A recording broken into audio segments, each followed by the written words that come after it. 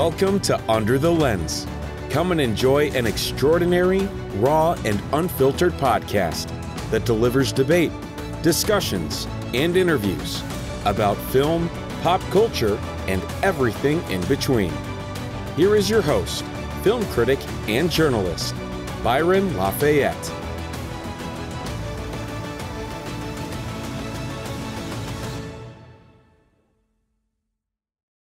Hey all, and welcome to Under the Lens. I am, of course, your host, Byron Lafayette, and today we have a very special episode of the podcast. We're going to be talking about Christmas movies, some of our favorites, some of our least favorites, and what you guys should be watching this holiday season. I have two very special guests with me today.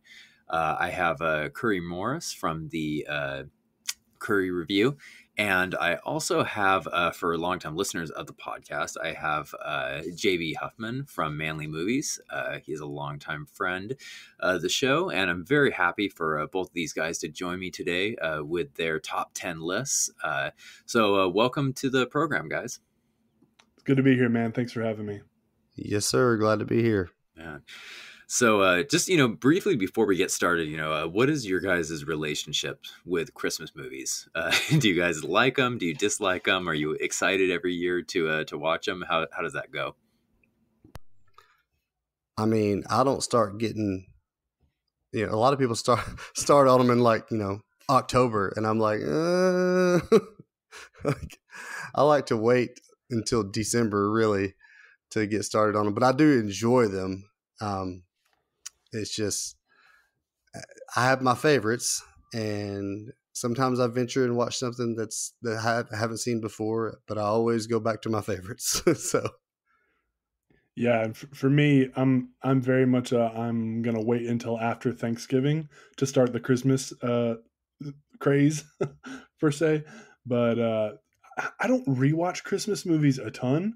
There is probably like one or two that I rewatch fairly regularly, or ones I've watched so much with my parents growing up that there's a special fondness there. But there are go-tos for sure, like anything. But I'm not like a huge, I have to watch all these Christmas movies as a tradition every year. I'm more likely to watch Lord of the Rings in December as an anniversary than I have to watch a Christmas movie. But yeah, I can't criticize that. All right. Well, why don't we, before we get into our top 10 lists, why don't we start with some honorable mentions of ones that we liked but didn't quite make it onto that top 10. Do you want to start us off, JB? Sure. Well, some that I remember that I grew up on that I've always had a special fondness for, but they're not going to make my top 10. Is like the Santa Claus with Tim Allen and Home Alone 2, which, every time I rewatch it, it's not as good as I remember it growing up. It was, I used to love it when I was growing up, but it's just not top 10 material for me. And then there's another one that came out in 1998 called I'll Be Home for Christmas, with Jonathan Taylor Thomas and Jessica Biel. And, in 1998, Jonathan Taylor Thomas and Jessica Biel were like it back then, So that was, back in the Home Improvement and Seventh Heaven days. But yeah, I always have a special fondness for that movie, even though I know it's not that great. But then there's also, the classics like the Christmas Carol, whichever version you're watching of that. There's like 25 of them. Trading Places, Fat Man, which is not a classic, but it's a very non-traditional Christmas movie that I really, really enjoy. And then there's a couple of rom-coms that I've watched a couple of times with my wife, and she would probably say The Holiday is probably one of her favorites. And I can't argue with that. It's a great movie. But I also would bring up a movie that came out in 2019 called Last Christmas with Emilia Clarke and Henry Golding. That was a good one. I liked that. It really was, yeah. I know that's Byron's pick for James Bond is Henry Golding, right? That is correct. Yes, I would love to see him in that role. My man But yeah, Snake Eyes, shout out. Huh? My man Snake Eyes, give him a shout out. Nice, yeah. But yeah, those would be my honorable mentions that I would throw out there. They didn't quite make the top 10 for me, but still good ones to revisit every so often. It Happened on Fifth Avenue is also a good one too. So Cool, You're man. gonna have to hold me back from my love of Snake Eyes. Just diving into making this a Snake Eyes episode. So, but before that happens, I'll hand it over to Curry for his honorable mentions. Plot twist, I'm also a big Snake Eyes movie fan. So I'm just kidding. Now, for me, this list was hard to make because, first of all, I had trouble thinking of Christmas movies that what are some that people I know haven't watched or aren't as popular or that I love or maybe won't get as highly ranked as some other ones. So of course, I come up with this big list, and even now I feel like I'm going to forget something, and one of y'all are going to say it. I'm going to be like, I'm going to change my list. But for now, for honorable mentions, the three that kind of come to mind, and the first one is one that I feel like is overplayed, overhyped, slightly overrated, but also when you watch it, you can't help but love it, and that is Elf with Will Ferrell. That's my first honorable mention. I think it's a little too overrated to put in my top 10, but also I completely understand why people love it, right? It's just one of those things that plays way too much. Secondly, would be Santa Claus is Coming to Town, the old Rankin Bass animation, the stop motion animation. I'm a big fan of those, but that one I don't quite as hold to on a pedestal as I do with some others. And then another one, and this one really hurt to not put in my top 10, but it's just not one I find myself being able to rewatch as often. It's more one that I feel like is referenced and has that cultural significance, and that is A Christmas Story. Really love it. There's actually a really funny story with my dad. They did a play version of this in my local teen theater or whatnot, and they were auctioning off a leg lamp. And my dad put my name in the drawing, and I was terrified I was going to win and have to go on stage and take it. And also, when I was a kid, I looked a lot like Ralphie. I had glasses very similar to his. So that movie's got a special place in my heart, but doesn't quite crack that top 10. But that's mine. Those are all good choices. Honestly, honorable mentions are almost a little bit more painful than the list itself, just because, Yes. I find that there's ones that I really like that are ended up on there. So for me, it was close. There was a few that were on the top 10 that as I thought of more had to, come off. But for me, my honorable mentions I had were some very painful ones. But Muppet Christmas Carol, is one that I love. That was an honorable mention.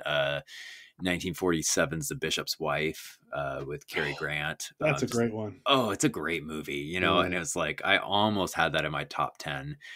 Then 1988's Die Hard, of course, almost made it into my top 10 because it's a movie I rewatch every year and I love it. And then one that is probably an unpopular Christmas movie that you would never hear on any list, but one that I still enjoy is Reindeer Games with Nice. Ben Affleck. It's a fun movie. Nice. Haven't seen that one since probably right after it came out. I need to rewatch that one.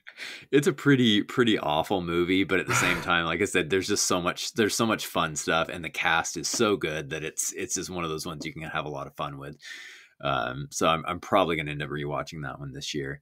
But yeah, so those were my honorable mentions. And there's just there's so many Christmas movies even that didn't even make that. And one last one too that was a honorable mention too was Mickey's Christmas Carol. It was a 30-minute animated Very nice. film. I just love that one as well. It's so much fun.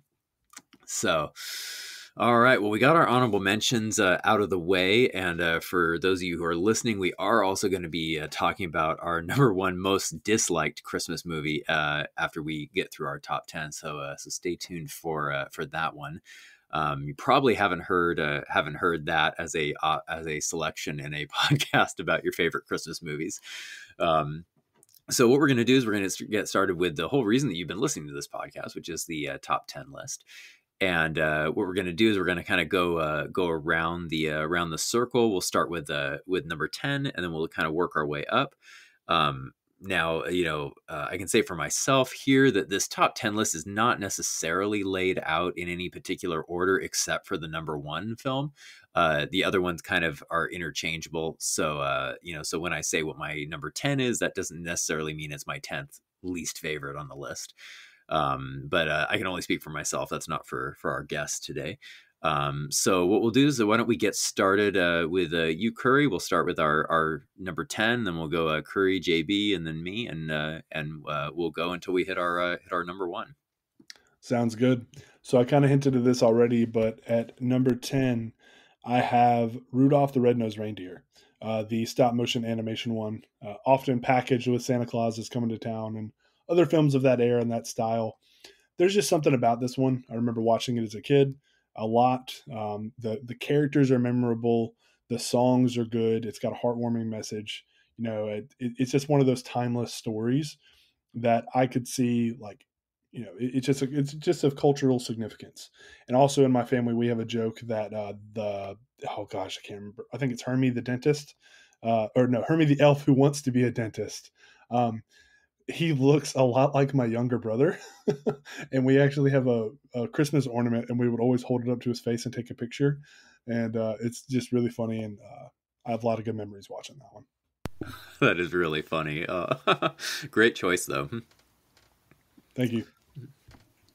For me, now this is the part where I cheat a little bit. I think I did this on our Thanksgiving special on my show a couple of weeks ago.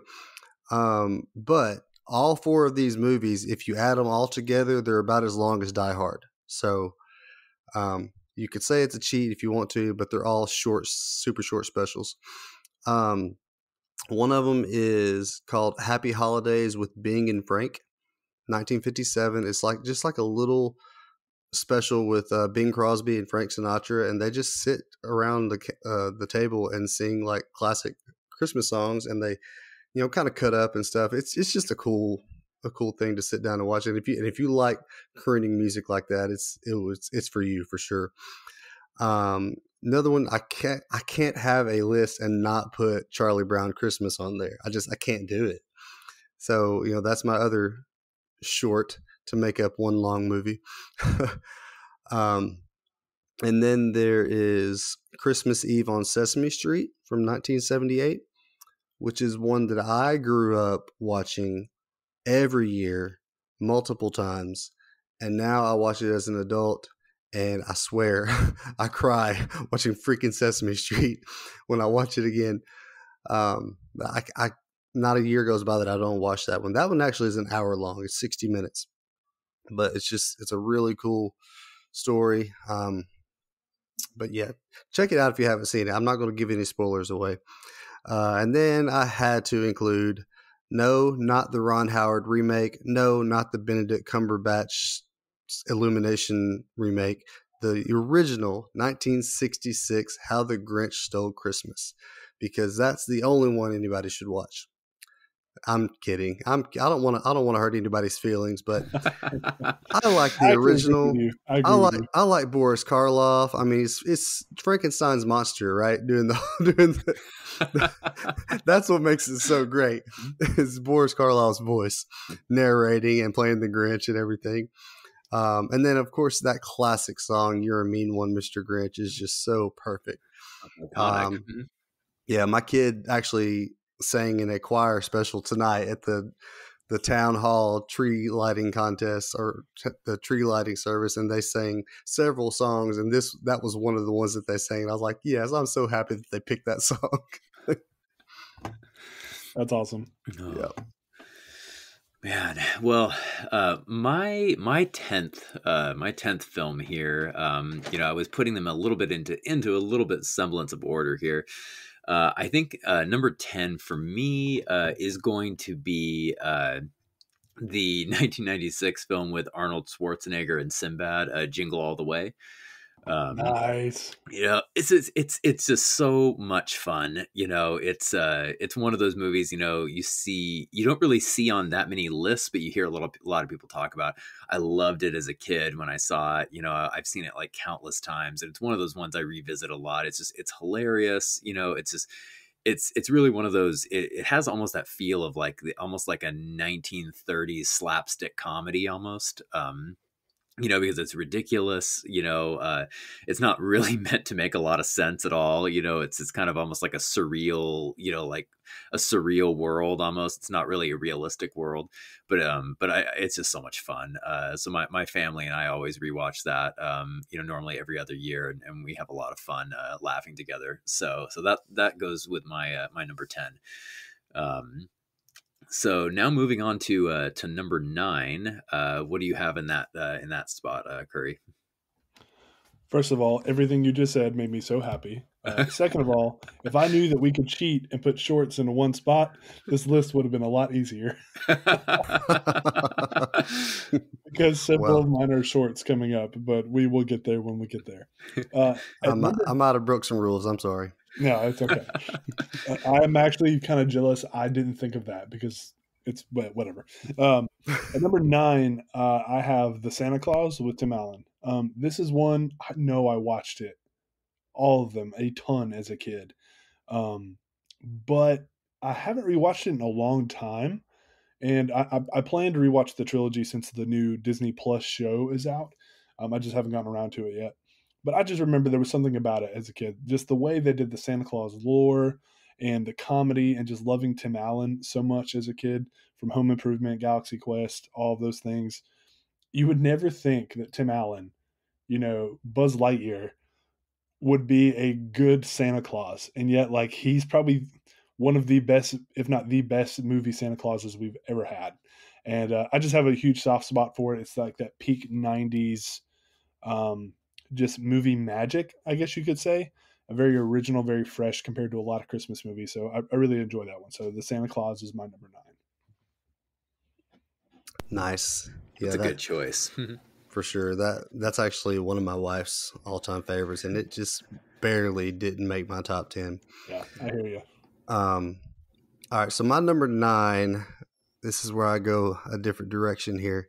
I've got to put Batman Returns in here, man. Ooh. I was wondering if that was going to show up on somebody. Interesting choice. Yeah, I mean, because I love these Tim Burton Batman movies. It's just such a I just love the take on it, and it's very, very comic driven, and it's how I would imagine Gotham to be. And I just love, every time I watch this now as an adult, I'm like, man, this really is a Christmas movie. It really is, though. For sure.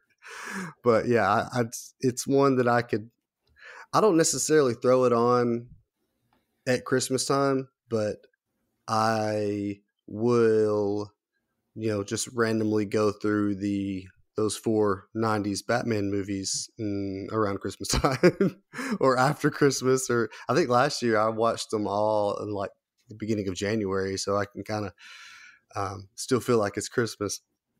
But yeah, I'm a big Tim Burton fan, and I love the Michael Keaton Batman movies. But yeah. Danny DeVito is the Penguin and Michelle Pfeiffer is Catwoman. It doesn't get much better than that, man. They're so cheesy, but they're also so good and just so nostalgic at the same time. It's funny. I rewatched Batman Returns not that long ago, and it used to be my favorite one. But then this time when I rewatched it, and Byron, you can cut this out if you want to. It is everything in it is such an innuendo, like every single line. I was like, this is so hard to even take seriously. And I got to the point where I was like, okay, this is getting old. But on that note, isn't Batman and Robin also set at Christmas? That is because I remember a part where Arnold Schwarzenegger's Mr. Freeze is making his henchmen sing a Christmas song about it being cold. You know what? I think it might be. I think you might. I'm gonna have to revisit that and see. I'm not sure. That's a good question. Yeah.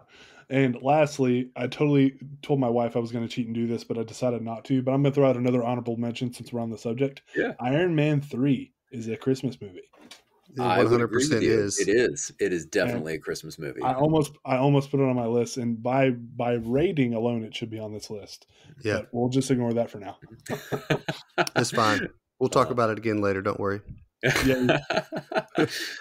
Oh, Spoiler alert. man, well, coming in at my number 9 is probably going to be a bit of a controversial one for some people, but it is a newer film from 2020, and it is Fat Man with Mel Gibson. Yes. I need to see that one. Oh, it is. Dude. It is the weirdest movie because like the trailer almost showcases it as this comedy, but it's like a thriller, a drama.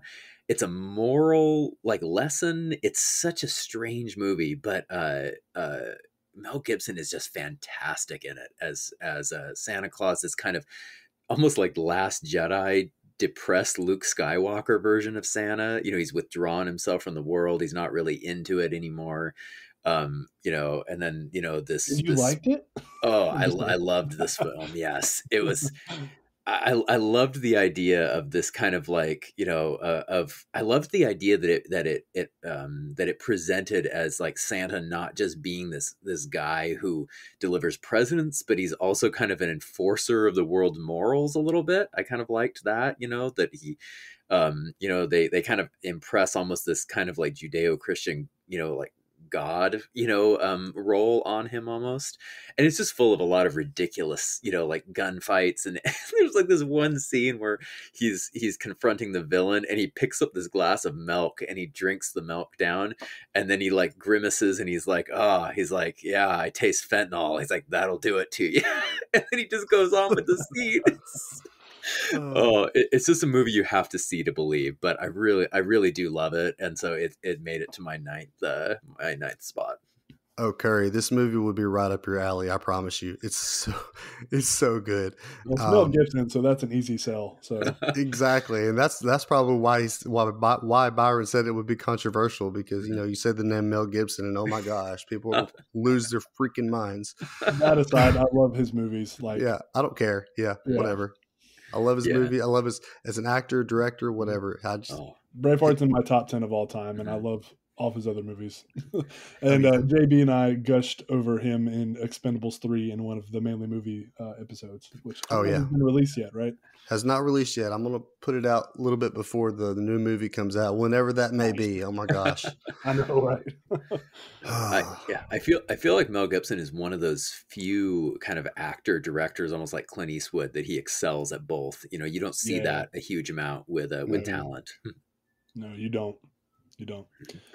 Well, cool. So we're moving on to number 8. Yep, let's hit number 8. All right. Well, this one was mentioned earlier in an honorable mention, and I put it up there because of my fondness of it as a kid. And I've heard from a lot of folks that whenever they rewatch this, that it's not as good as they remember. So I'm a little scared to rewatch it, but that is Home Alone 2: Lost in New York. When I was a kid, this was actually my favorite of the Home Alone movies, which really there are only 2 of. We don't speak of the ones afterwards. But, what are you talking about? There's only 2. Exactly. I never even knew they made more. What are we talking about again? So anyways, we'll come back to that when we talk about most hated Christmas movies. So Home Alone 2: Lost in New York, whatever problems people have with it, I just think it's hilarious. I'm a big slapstick comedy fan. Yeah. So just, when Kevin is just beating up on Marv and them, and like the bricks, and I think it's the bricks in that one. I get them confused sometimes. All of just the crazy things that happen. And I'm a middle child. So like Kevin being forgotten or being put on the wrong plane, I always like felt seen when I was a kid. Not that ever happened to me, of course. But, it's just the little things that your mind does to like connect you with characters. And of course, Home Alone just has a way of capturing my heart because of that iconic theme that plays. That music is just, whenever I hear it, it just warms my heart. So I think it's funny. I think it's clever. It may not be as good as the first one, but it's still very good in my opinion. Oh yeah, I mean it's a good movie. It's top 20 for me. Nice. I enjoy it, and I always watch it. I mean, I'm going to watch the first one, and I'm going to watch the second one right after every single year. Mm-hmm. Yeah, it's a great one. It's I always say it's one of those sequels that does almost everything right in the sense it ups the stakes. It gets bigger. Brings in more characters. But even though the first one I think will always be my favorite and the classic, there's just so much to love in that second one. There's so much. It has so much heart. Absolutely. I mean, yeah, the Plaza Hotel, right? The Tim Curry. Honestly, I saw a meme that said you can tell a lot about a person by what the first movie you saw Tim Curry in. And for me, it's Home Alone 2 every single time. That's the one that I think of. I mean, that's the role that I will always think of. I mean, I know he's done some great movies and he's had some crazy roles, but man, that that hotel manager is always going to be the one that I think of. I love it. Nice. With me, I'm going to stay with the Tim Burton theme on this one, and I'm going to go with one that was written by Tim Burton but not directed. 1993 is The Nightmare Before Christmas. And you can kind of go back and forth whether this is a Christmas movie or a Halloween movie, and it kind of takes place, in both worlds, I guess. But it's one that the first time I watched it, I liked it, but I wouldn't have put it among my favorites. And then, when I watched it again, I liked it a little bit more. And then when I watched it with my son recently, back during Halloween, actually, we sat down and watched it, and he just ate it up. And he's 4, right? So he can't really say it. He just calls it Jack Skellington.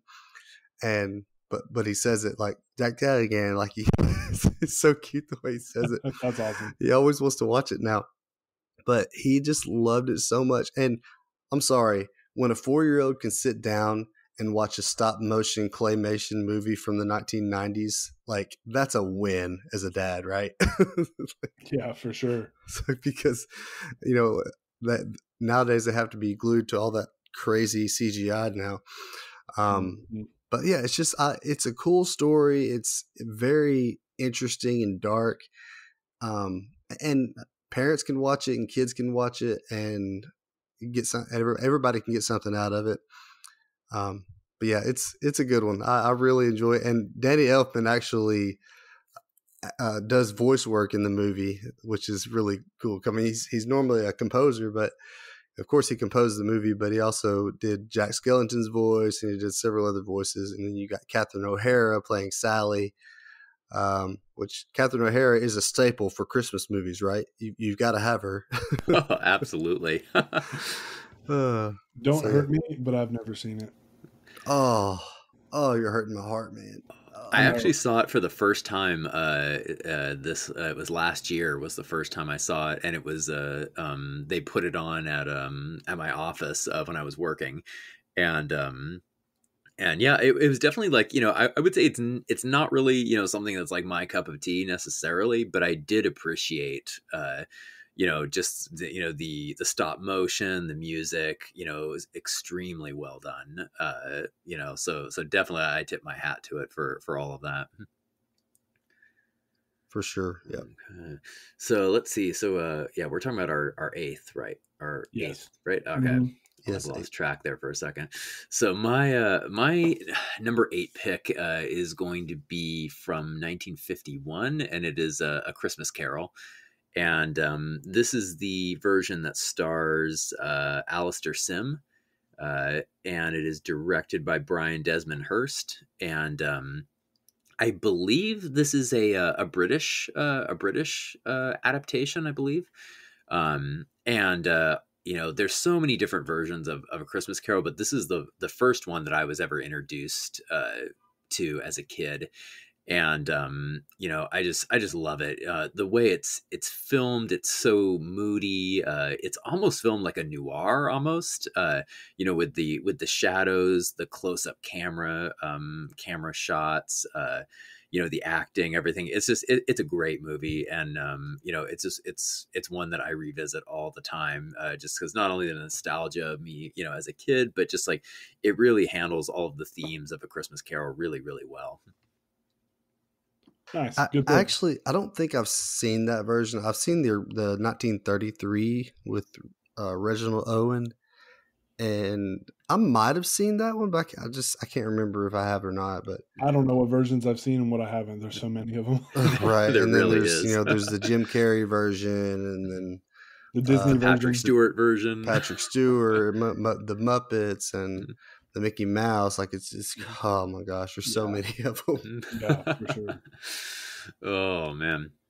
All right. Well, as we move along here, we're now moving on to our seventh pick. What do you have for us, Curry?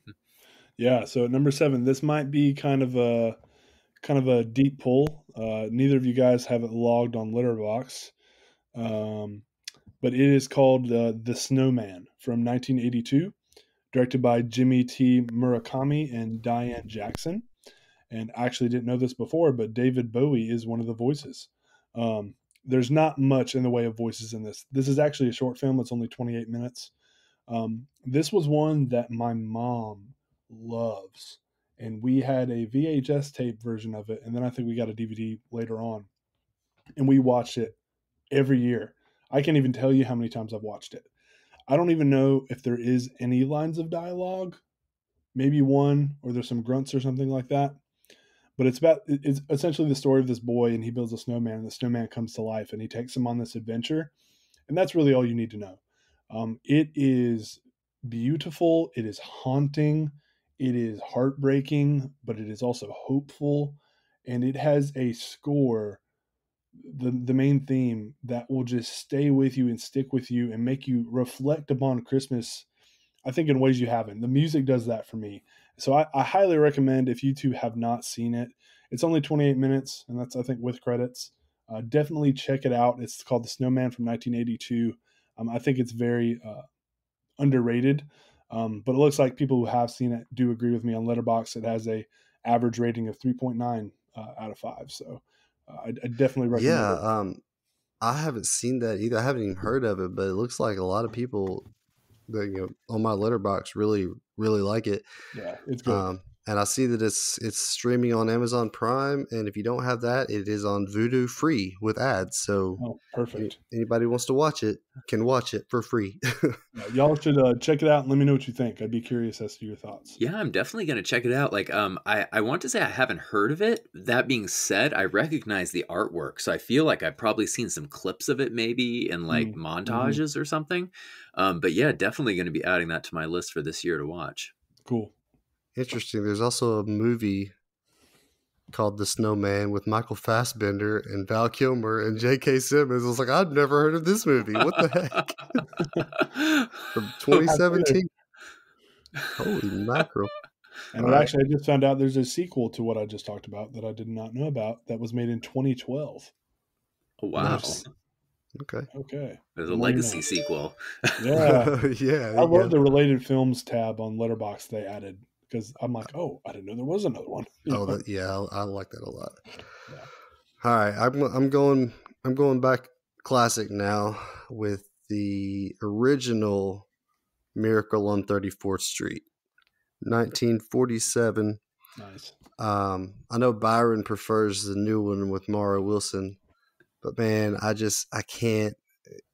Natalie Wood and Maureen O'Hara, Edmund Gwynn playing Kris Kringle is just so. It hits me in the feels, man. I can't not. This is the one that I always go back to.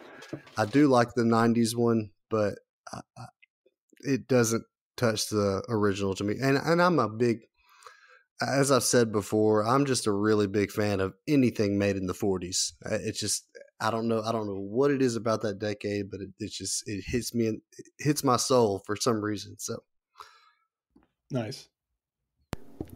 That is a great choice. It's a really good movie, and it's kind of funny too that you mentioned that one, because my seventh choice here is actually Miracle on 34th Street, but the one from the 90s. So, nice. So it's kind of funny. We kind of had a pairing there. Yeah, well, I do really enjoy the '40s ones because I'm a huge fan of the golden age of Hollywood. I love the 1994 version of that. It just I was introduced to it, when I was a kid. I saw it first before I saw the '40s version. And it's just like, oh man, what a cast. We have Elizabeth Perkins, we have JT Walsh, we have James Remar, Dylan McDermott, Richard Attenborough as Kris Kringle, Mara Wilson, and the list goes on. There's just like, it's a who's who of '90s talent, in this film.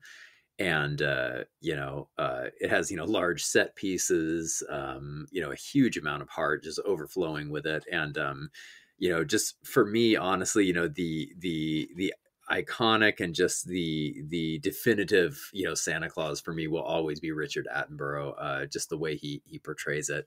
I just absolutely adore that movie. It's one I watch with my parents normally every year.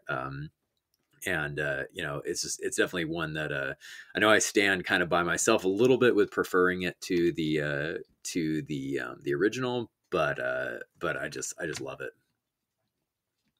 Oh, it's fine. It's a fine film. I mean, it's a good remake, and like you said, it's got a who's who of 1990s cast. And I mean, I grew up on some Mara Wilson, man. I mean, Mrs. Doubtfire is one of my all-time favorites, and then there's Matilda, which like I used to watch a lot growing up. So yeah, I'm a fan of that cast and Mara Wilson back in the day. So. No, that is true. Yeah. So definitely people who listen, I would definitely recommend, see both versions of it because the '90s one is not a straight remake. It actually does change the story around a bit, so it's very different. So like, it's not like you're watching the same movie when you see, one after the other. They both are very different. So I always recommend people, see both of them because there's going to be a lot of little cool extra stuff in there. Which is how it should be. Mm-hmm. I agree. If you're going to make a remake, please don't just do shot for shot. Like, change something.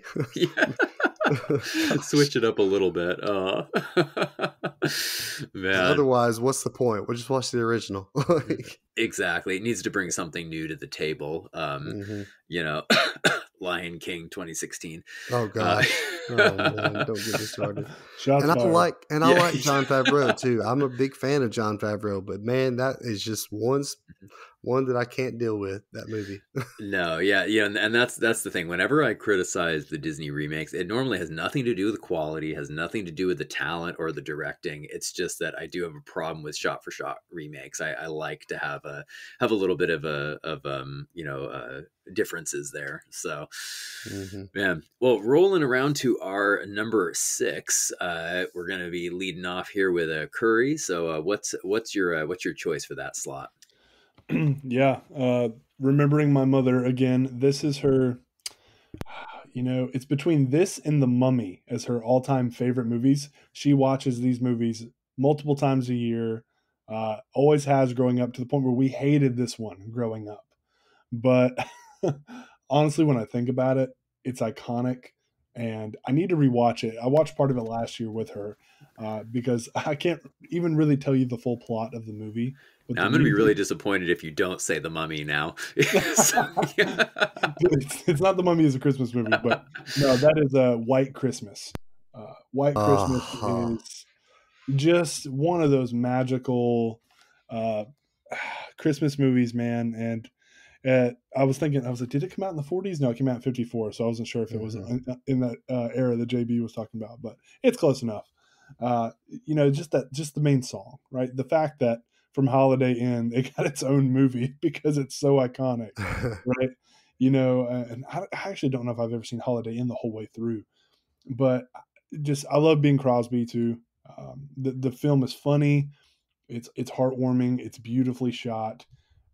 And again, just that music. I mean, anytime I hear that song, like there's a quintessential, like secular Christmas song, it's going to be that one. Like, people dream of a white Christmas. Like, what other thing can you imagine than, as a kid waking up to snow on Christmas? I don't have a lot of like detailed analysis thoughts to say about it, but it's just one of those magical Christmas movies that is going to be iconic forever. Oh yeah. I 100% agree with you. Yep. Man, Yep. we'll talk about it again later. Yeah. I kind of Same. It will be Um, coming around again. Yeah. So since you mentioned it's funny that you mentioned The Lion King and Jon Favreau, because my number 6 is Jon Favreau's 2003 hit Elf, which has already been mentioned. Nice. Great movie. You know, people, and a lot of people will trash Will Ferrell, and you know, they're just wrong. I get, and that's fine. People can be wrong. But man, I love his comedy. He's just so, and I grew up watching him on Saturday Night Live too. So there's a kind of a nostalgia factor going on there. But man, this movie just hits me every time I watch it. You know, I watched it growing up. I say growing up, I was like 17 when it came out, 2003. Yeah, so I was a junior in high school. But I mean, it's just such a special movie, and I can't. That's one that I watch, if not every year, about every other year. I always try to make an effort to watch it because I love the scene with him and Zoe Deschanel singing "Baby It's Cold Outside" while she's in the shower, and he's just sitting out there like singing with her, and she doesn't know that he's there. It's just like, oh, it's so great. Yeah. And then finally he like sings really loud and she realizes he's there. It's just, I love it. It's just iconic to me.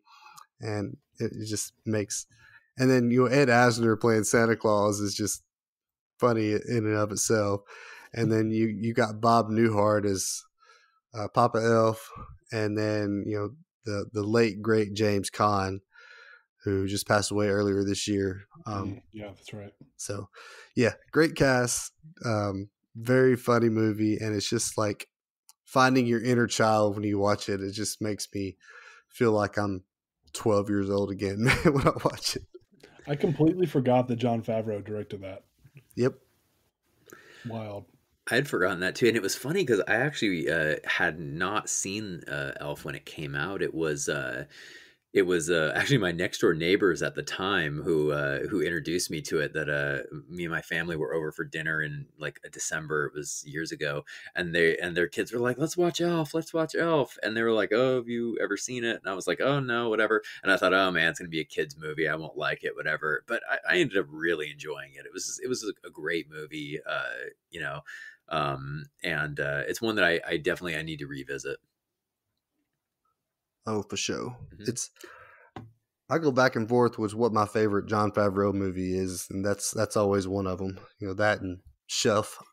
Mm-hmm. Oh, Chef is a great one too. And then, of course, mm-hmm. the first Iron Man. I mean, yeah, gosh. that'd probably be mine. But.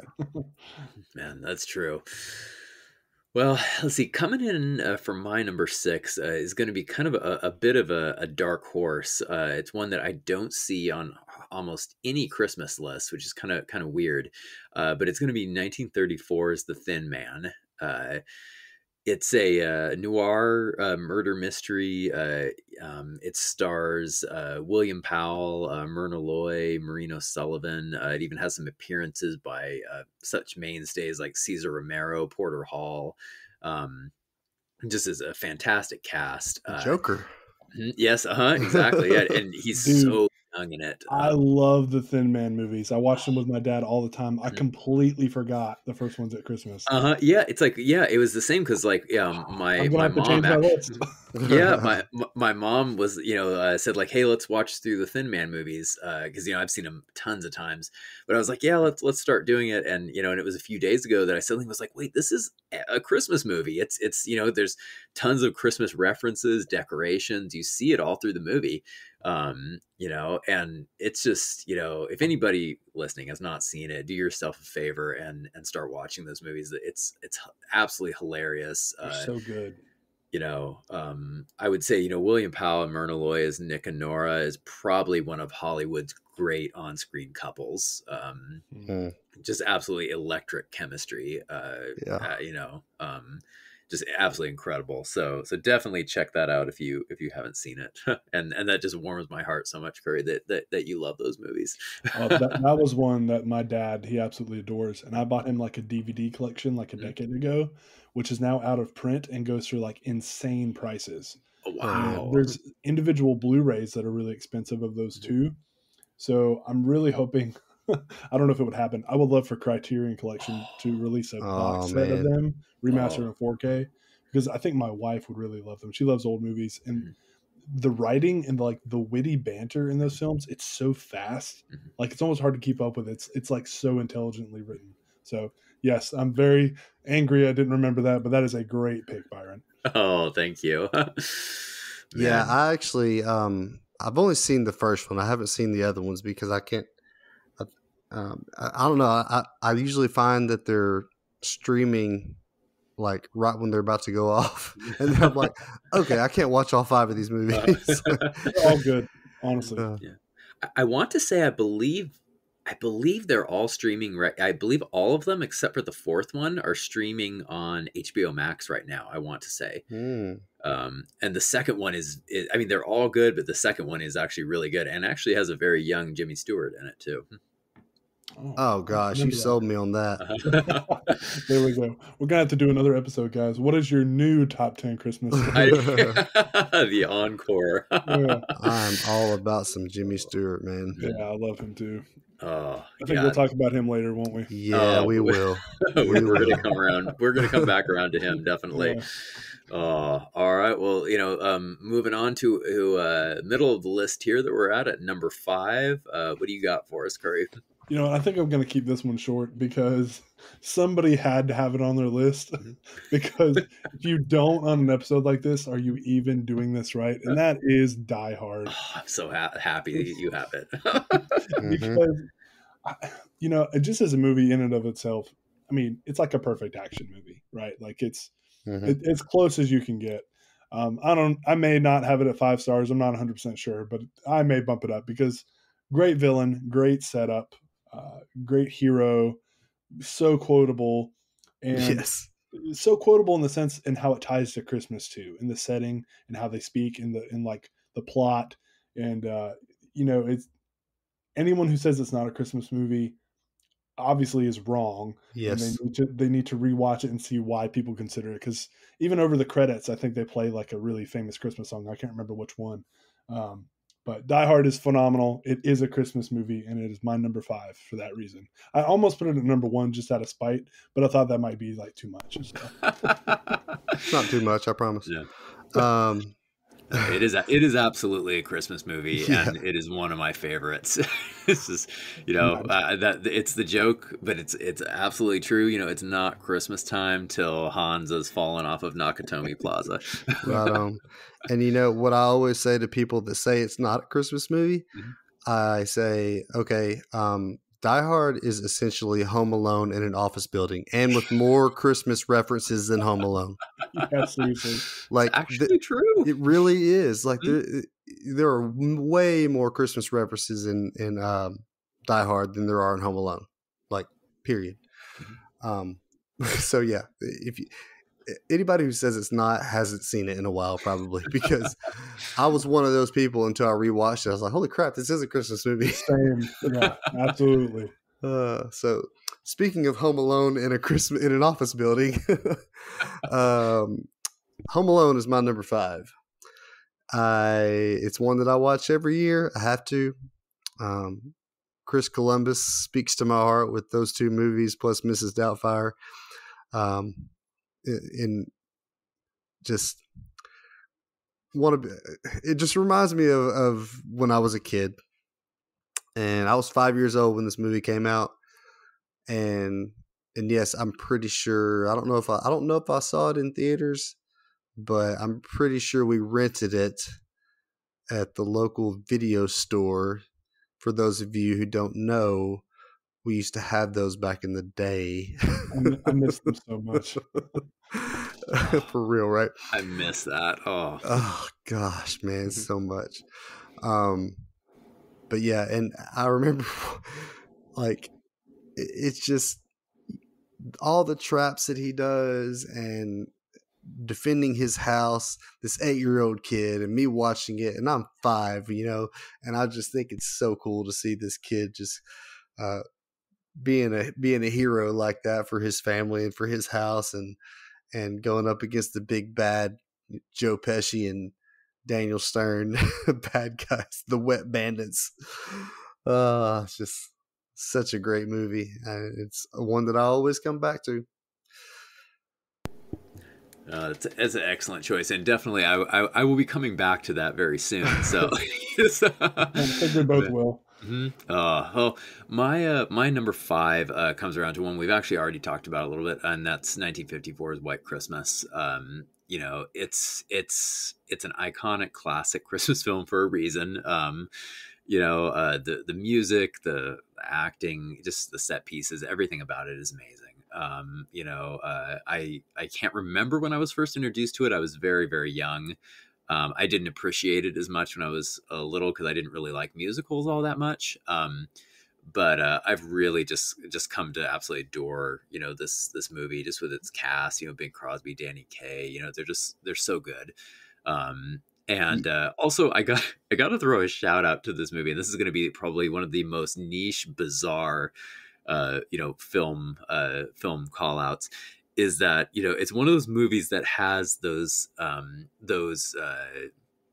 soundstage sets that you always saw in the like 40s and 50s movies, and it normally was in musicals, and that was almost kind of like the palm tree beach with the water.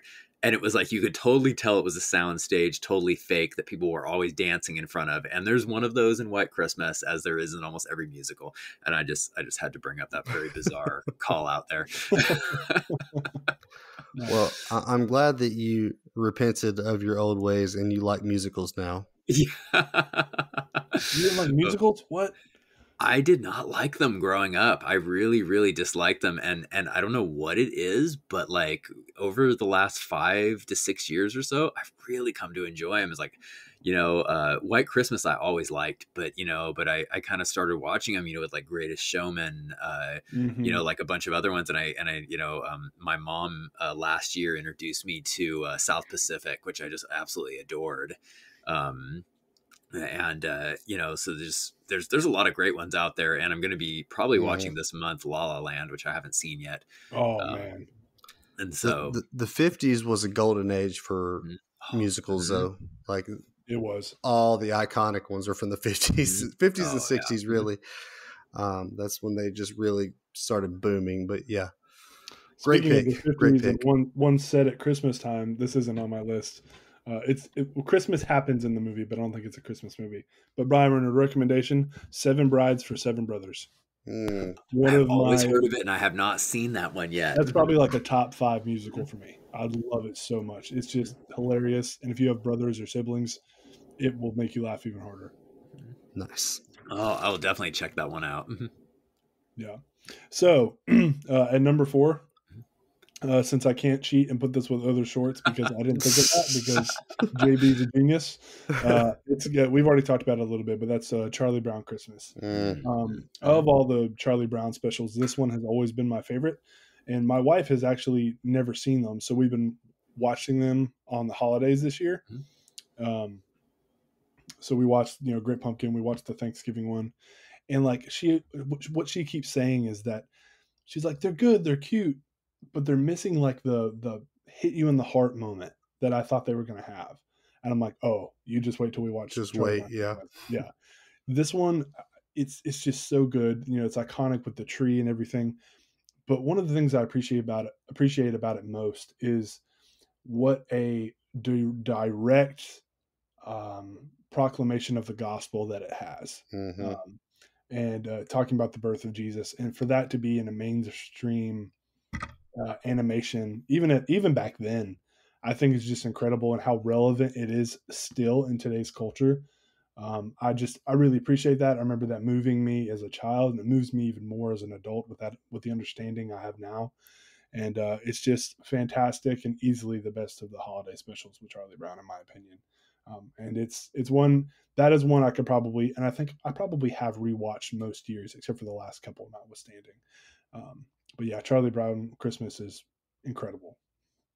Yeah, the great thing about these 25-minute shorts is they're really easy to rewatch. Yes, they are. I mean, if you want to watch them every year, it's not that hard. They make it easy when you need to get a login for Letterboxd or something. Exactly, for sure. Oh, yeah. I mean, yeah, instead of watching that extra episode of Stranger Things, watch Charlie Brown's Christmas. Or watch 48 shorts that somebody tells you about in a group. That was you, JB. Oh yeah, that short film collection or whatever. oh yeah, that was great. I logged all of them. It's like an hour and a half worth of shorts, and great. a lot of them are 1 and 2 minutes long. I was like, I'm not going to be able to finish this challenge unless I do this, so I made myself watch it. Nice. Absolutely love how you were how you put together Charlie Brown Christmas and Stranger Things. I just am laughing to myself. This is great. That is great. Yeah. That's actually a long show. I probably should have said something like, Home Improvement or something.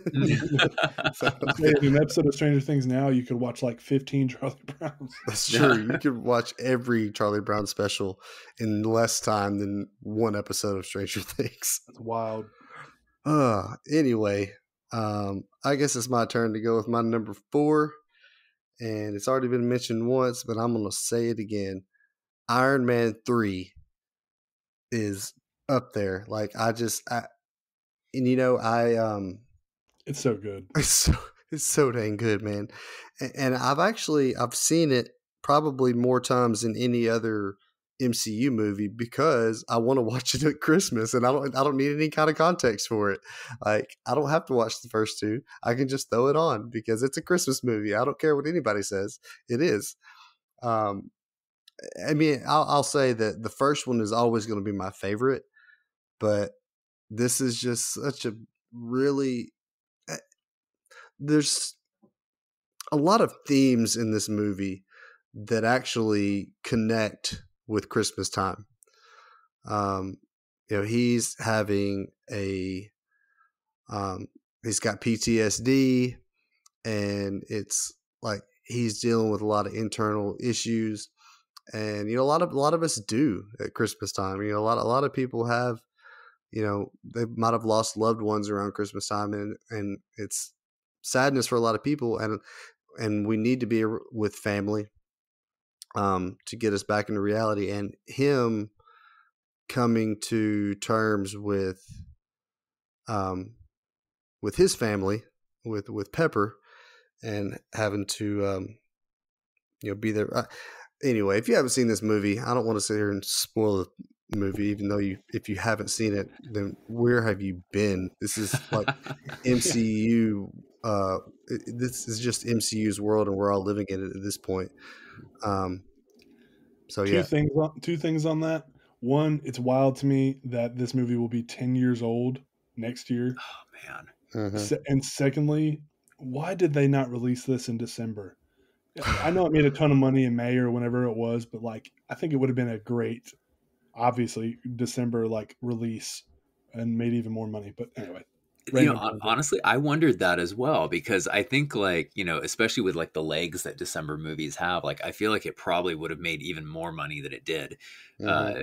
because it would have been fantastic. And I did not like Iron Man 3 when it first came out. I've warmed to it a lot over the years. And I actually do enjoy it. And I feel like also too, I kind of retroactively like it a lot more now that Shang-Chi has released. Yeah, same. It kind of, in my opinion, I think it kind of makes Iron Man 3 a better movie, kind of just expanding that whole world, the Mandarin and everything. But yeah, I like Iron Man 3. And also too, I will say too, that the trailer for Iron Man 3 is probably the MCU's best trailer and one of comic book movies' best trailers. It is so good. If any of you have not seen that trailer, go see that trailer. It's incredible. I'm sure I have. It's just been forever. Mm-hmm.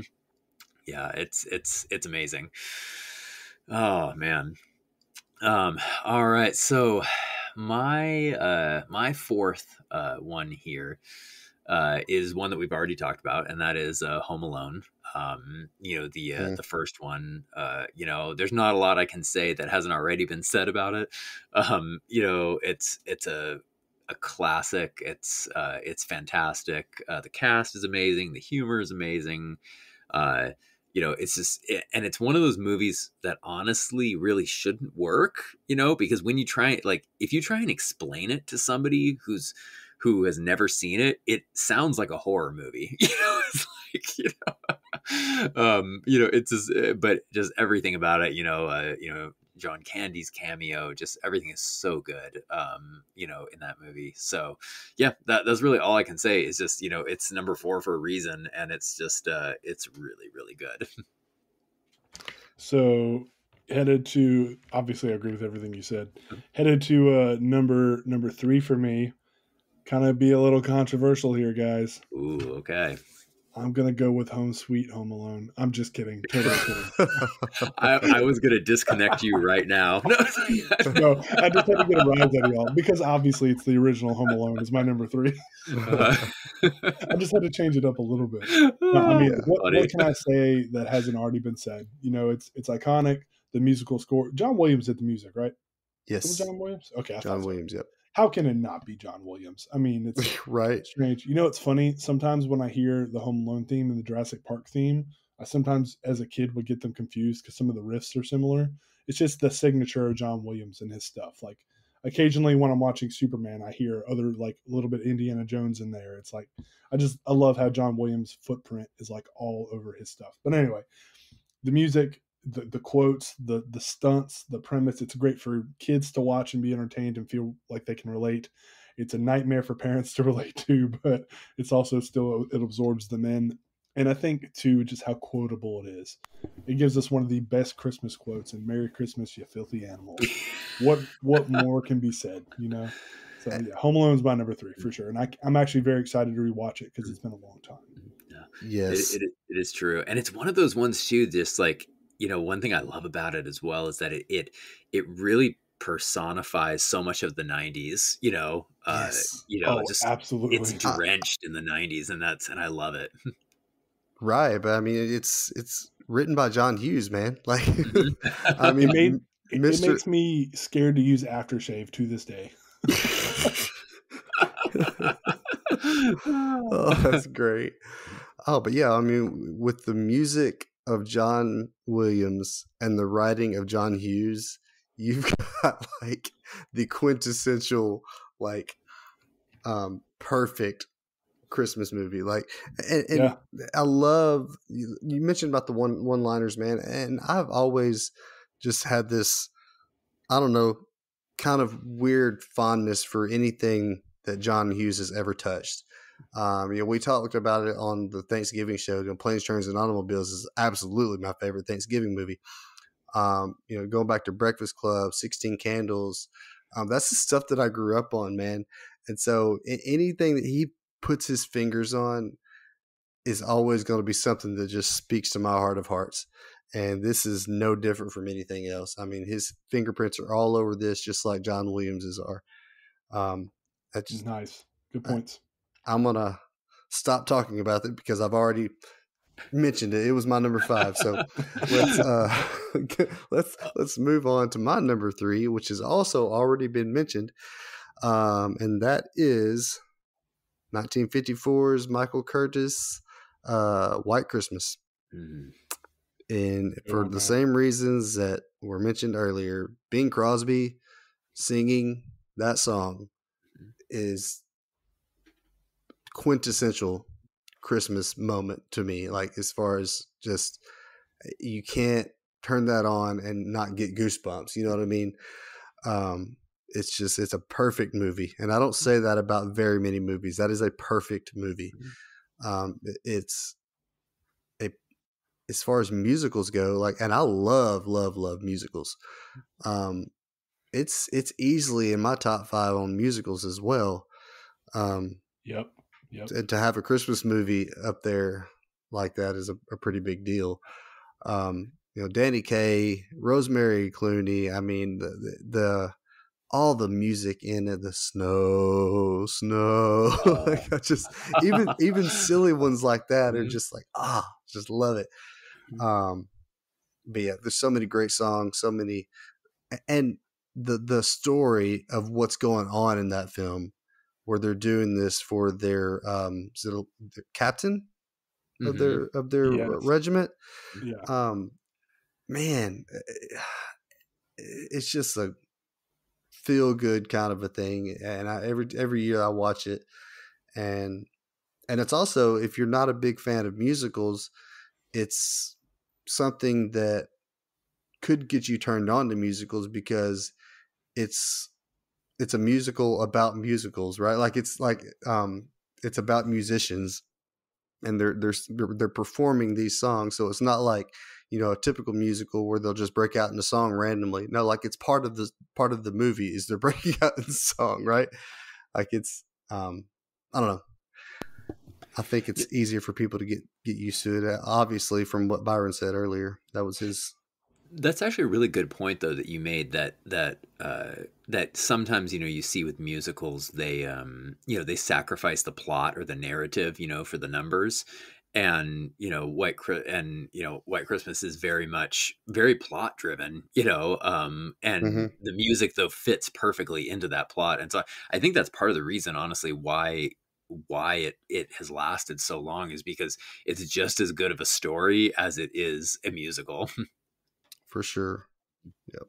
All right. Well, going into my top three here is as a preface, I do want to say that my top three are all almost interchangeable. I love them all so much. But coming in at number three is going to be the Christmas movie of all Christmas movies, and that's It's a Wonderful, Wonderful Life.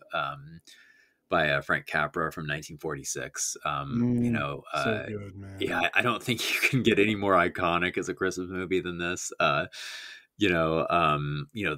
cast is amazing. The story is amazing. It was pretty much one of the first quintessential angel comes down at Christmas time and helps people. There may have been some of those before, I don't know, but this is the first one that I know of that.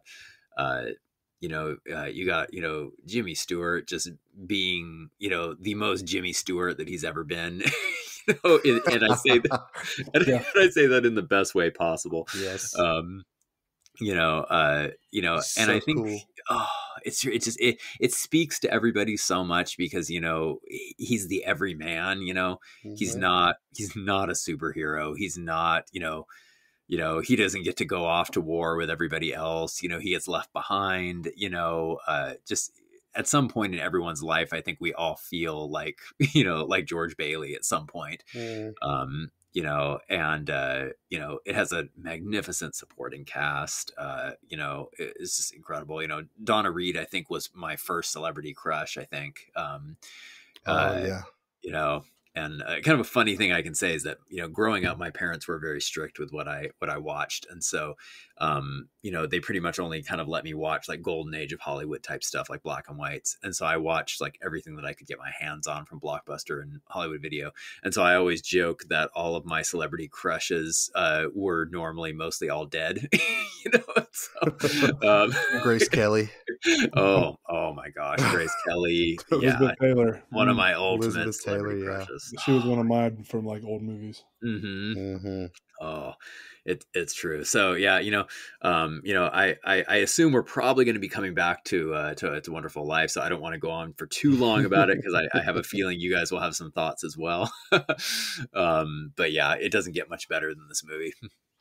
Well, speaking of, at number two, and you know what? I felt bad. I was like, I'm going to get so much crap for putting this at number two. But Byron put it at number three. So, as usual, Byron gets more grief from people than I do. So, because Byron, you're never controversial at all, right? Not at all. I don't know why people say that. If there is a surprise Zack Snyder movie at number one on your list, I'm going to be okay with it. Because I also love Zack Snyder. But anyways, It's a Wonderful Life is my number two. When I was a kid, this was one I saw several times, bunches of times. And I remember always thinking, like, it's a little slow, it's a little boring, but then the end is magnificent, right? Like when he goes back or goes to the alternate reality or whatnot, and like just held it in esteem for so long, just because you should, right? If you don't, you should. Like, what's wrong with you? But then I was either in college, I think it was in film school. We actually rewatched this like in class, and I was like, man, I'm so excited. A lot of these kids haven't seen it. In the first half of the movie, I didn't remember like all the buildup with the Great Depression, everything he goes through, everything that leads him to that moment on the bridge. And I just remember the thematic weight of this and the contemplation of suicide and the themes that it deals with were so, not that they weren't explored in film at the time, but it was a lot more taboo, I feel like, from everything I've read. And the fact that it had the bravery to do so, and to do so with a very strong emphasis on Christian messaging in film at the time, was just so moving to me. And for the first time probably ever, I was just like weeping at the end. And like, what a beautiful redemption story. What a beautiful focus on family and like the important things in life and what to give God glory for. And I could gush about it forever. I have a feeling somebody else wants to talk about it too. It is 100% like, it probably should be my number one. And what I'm going to put ahead of it, you guys might give me crap for, but It's a Wonderful Life is just wonderful. You know, what's kind of interesting too is that one thing that that a lot of people don't mention, and I didn't really even notice it until, you know, like years and years later, you know, because this was obviously produced during the Hays Code, you know, where where there was very strict rules for what you could and couldn't show. Yep. And one thing that I always found very interesting, and I'm not 100% sure how Frank Capra got away with it, was that, you know, kind of like the Hays Code kind of had this rule of that, you know, the villain had to get his comeuppance. He had to somehow, you know, like they couldn't get away with their crime normally. You didn't see that very much with the Hays Code. Right. And you know, Potter gets away with it, basically. You know, he steals the money. He's a complete villain throughout the movie. And he you know, he gets away with his crimes for the most part, you know, at the end. And, you know, and I really liked how Frank Capra had that almost because, you know, even though we got this kind of fairy tale ending a little bit, it was kind of like, well, hey, you know what? Sometimes, you know, the bad people in our lives, you know, most oftentimes they get away with the stuff they do, you know, in life. And, you know, I thought that was very bold of him to have that back, you know, at that point, you know, in film, because you didn't see that very often. Yeah, absolutely. Yep. Yeah, I'm not going to talk about that one yet. I knew it. Yeah, so my number 2 has already been mentioned, and I'm really, really sad that Curry didn't have this one higher than he did. But no list is complete without Diehard. I'm not, dude, this film is so stinking good, man. Like, and you know, I watch it now as a dad, and I watch it's one that I watch every year, every Christmas. And I keep saying one of these years I'm going to watch all 5 of them, but I never get around to doing it. Which I've seen the second and third one. They made a 5th one. Yeah, I have. Yeah, we don't talk about the 5th one. I've heard it was terrible, but I own it. The stunts in it are really good. It is worth it for the stunt work. I will say that. Okay, it is a fantastic action movie. It is a terrible Die Hard movie, if that makes any sense. Like, that makes sense. The 4th one is amazing, by the way. Oh yeah, I love the 4th one.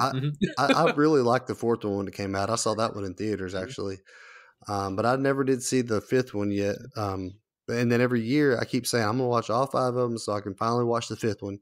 And something always happens, and I end up just watching the first one like I always do because it's a perfect movie. Why would I want to mess it up? But 2 and 3 are both good though. And 4 as well. But I mean, dude, what can I say about this film that hasn't already been said? Like, it's a man just coming home to see his wife who left him, moved on the entire other side of the country from New York to LA and changed her name.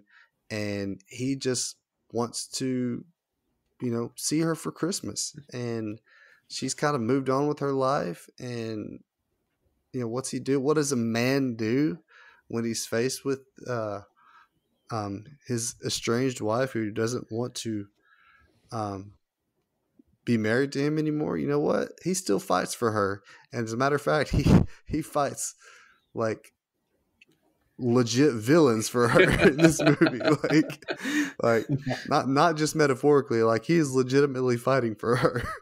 And not just her, but everybody in that office building.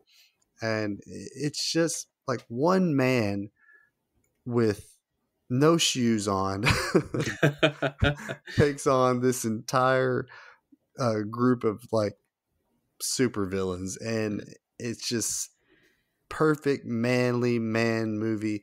And of course I'm going to bring up a manly movie, but it just speaks to me as a husband, as a father, and that John McClane is always to me going to be one of the quintessential male figures for me to watch in movies and be like, man, that's a dude right there. Like that's 100%. that's the guy I want to be when I grow up one of these days. And I still haven't grown up yet, by the way. It is true. It is such a good movie. And it's one of those ones, it's such a good, like you said, it's a good movie about manhood. It's a great action movie. It's a great Christmas movie. It just, the acting is great. Just everyone steals the show in that. Alan Rickman is one of cinema's great villains. Oh yeah. Just like, oh, he's just so good. I love him so much. I love, just his lines about like his suits, and it's like, just, it doesn't get any better than that movie. I've been debating this year what I want to watch on Christmas Eve, and it's like, I probably am going to end up watching Die Hard. This is just, oh, nice, man. And you also got the guy who apparently was a police officer in Chicago, New York, and LA at different times, Reginald Bell Johnson. Because, he was a cop in Family Matters in Chicago, and he was a cop in Ghostbusters in New York. So, that's true. Kind of interesting. He's a lifelong police officer that just travels from big city to big city, wherever there are fires to be put out. Reginald Bell Johnson is the guy to do it. So you didn't know that Die Hard is actually a prequel to Family Matters? Exactly. It actually kind of works. It actually really does kind of work. Yep. Oh man. All right. Well, rolling in for my number 2 is one that kind of like it vanished for a long time, and then it's kind of been recently coming back around. I want to say over the last 10 years people have been kind of rediscovering it, and it's from 1947, and it's called It Happened on Fifth Avenue. Great it is movie. It's so good. It just like it is probably one of the most heartfelt Christmas movies that I've ever seen, like besides It's a Wonderful Life. Like it is just bursting with cheer and heart. It is so good. It's a difficult movie to explain. It's basically about these like two homeless guys during like post World War II New York, who basically go and are squatting in a mansion of like the second richest man in the world. And then like his daughter comes home and is like living with them. And then the rich guy decides to come and live with them too. When you describe it, it does not make sense at all. It's just one of those movies you have to put on and you have to watch it. But it is so good. And what's kind of interesting too is that, really the cast of the film is kind of mostly people who are not really super well known. Victor Moore, Don DeFore, Charles Ruggles, they're all people who you've seen, in other films from the Golden Age. But most of the times they were in supporting roles, and so it was kind of interesting seeing them, at the forefront. But if you're looking for, a Christmas movie that's just going to put a smile on your face and is just going to restore your faith in humanity, check out It Happened on Fifth Avenue. Nice. Yeah, it's actually one of the It's actually one of the best Frank Capra movies that Frank Capra didn't actually make. I would agree 100% with that. Honestly, it really does. It feels like a Capra movie, and it's just because of the optimism in it, and the family dynamic, and the just the overall Americana in the film. It very much feels like a Frank Capra movie, but it's not. You know, So I would actually say it is a spiritual sequel to It's a Wonderful Life. Like, I would say, and it fits, when we talk about spiritual sequels, with films, It Happened on Fifth Avenue definitely fits that category. for sure. Mhm. Curry, did you say you haven't seen that one? I have not seen that one. I think it's on Check it out. HBO Max, I think, and definitely it's great, and it's one of those ones you can watch there with the whole family, kids, everybody. There was a time in my life when I was probably like between 9 and like 13, 14 years old. My dad loved watching TCM during classic movies, Mm-hmm. and I watched movies with Yeah. him on there all the times. At first, it almost made me feel like he was making me, and then it became like I would just do it with him. And we watched so many movies I don't remember the names of. So sometimes people describe movies, and I'm like, I think I've seen that, but I don't know. That kind of conflate them all in my head from being young. But that could be one of them. I'm not sure. When you were describing it, I was like, wait a second. Mhm. I don't know. So I don't feel like I can count it. But we are at the big old number one, aren't we? We are. Mm-hmm. All We right. reached the top of the Christmas mountain. Actually, surprisingly, this one has been mentioned, but I can always count on Byron to know my taste because we have very similar tastes in things most of the time, and that is Jingle All the Way. Oh, yes, yes, Dude, JB knows this. I am a huge Schwarzenegger guy. Like, love Schwarzenegger. Stallone equally, maybe Stallone a little bit more. I could go either way. It depends on the day. But Schwarzenegger did a hilarious slapstick comedy of a Christmas film that is also basically an action movie as a Christmas film, but is also, and this is where the film doesn't get as much credit as it should, it is a wonderful satire of the Christmas season and the commercialization of Christmas and how it makes people lose focus of what the season is truly about. And a lot of people don't think about that, but it's also a spoof of Power Rangers and how those big children's shows and the Cry for Toys and Turbo Man and all that. So like this is one of those movies. Nobody loves Boomer. Nobody loves Boomer. Yeah. Nobody loves Alpha. But like just like Home Alone, sometimes even more so than Home Alone, I feel like this movie is so quintessential 90s. It captures so much about what kids were into into the 90s, how films were in the 90s, how Black Friday shopping and just the shopping and Christmas, how it started to get so corporate where people would trample each other. Like that happens in this movie and it's played for laughs. And then like Arnold Schwarzenegger almost assaults a little kid trying to get that.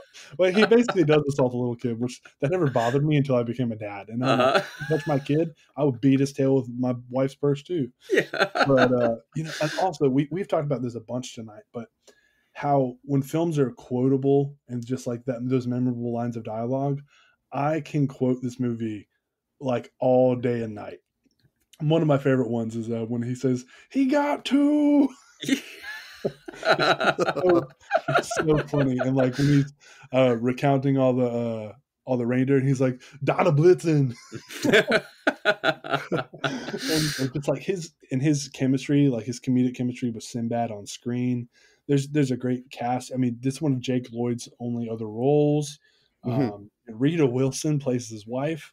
It's one of the earliest movies that I can think of that has a post-credit scene, which I think is one of the best post-credit scenes out there. It's absolutely hilarious.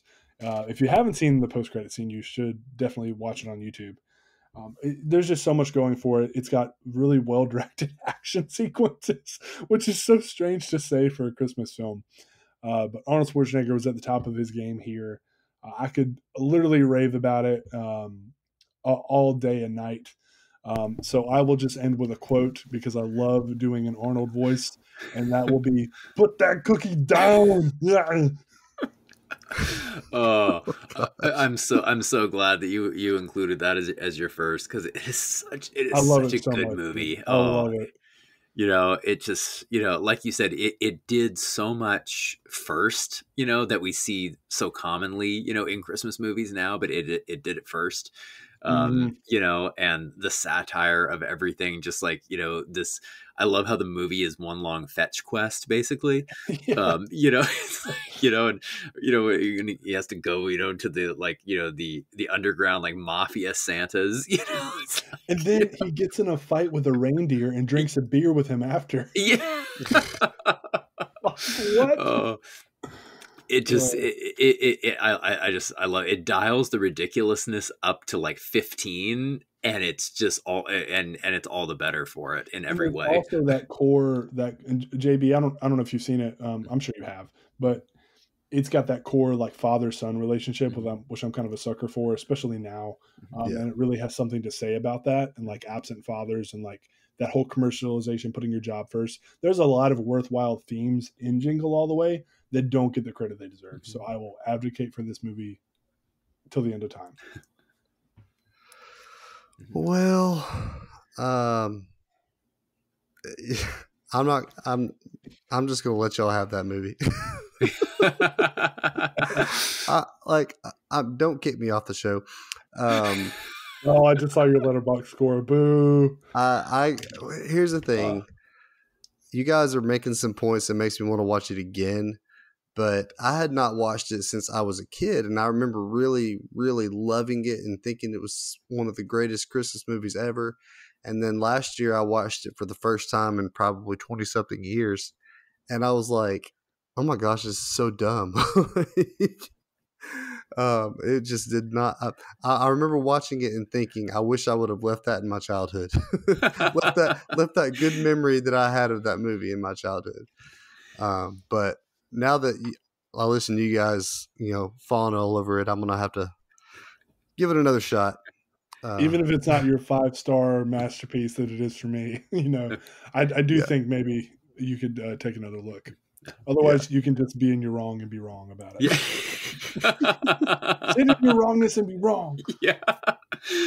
It is kind of interesting looking at like the Letterboxd scores for like, my friends and like a lot of our mutual friends. It's very interesting seeing like most people are scoring it either like 4 and 5 stars or 2 stars. It's very interesting. Yeah, it's so weird. Yeah, it's like seems like it's very much a pendulum with people. So that's very interesting. Yeah. Well, I guess it's no secret what my number one is. I think most people who know anything about me and my opinions on films is this movie is always near and dear to my heart. It's not only my favorite Christmas movie, it is my all-time number one favorite movie ever made. It's a Wonderful Life. And a lot of it has to do with Capra. I love his writing and his directing, and I just, when I sit down and watch a movie, I don't want to sit and watch something that's going to depress the crap out of me, like a Terrence Malick movie or something. Like where James Hamrick sat up in bed, Out there somewhere, he's like, dude, Hamrick. I can't with Hamrick, man. Everything he wants to watch is like, why? It's just, give him some credit. He's in that pretentious film school like stage where it's Terrence Malick or bust. He's in the cage stage right now. He's the cage stage. The cage stage. Yeah. Nice. I love it. Yeah. Now I never thought of the film school cage stage, but that definitely fits. It's definitely a thing too. Totally. But yeah, I mean, I can't say anything about this film that hasn't already been said, but like, it's just, there's so much in it. I love, as I was saying earlier, when I sit down, especially at Christmas time, I want to watch something that's going to uplift me and something that's going to have some heavy family themes and friendship themes. And like, I love optimism in movies. You know, if I wanted to watch something depressing, I would just turn it on the freaking news, right?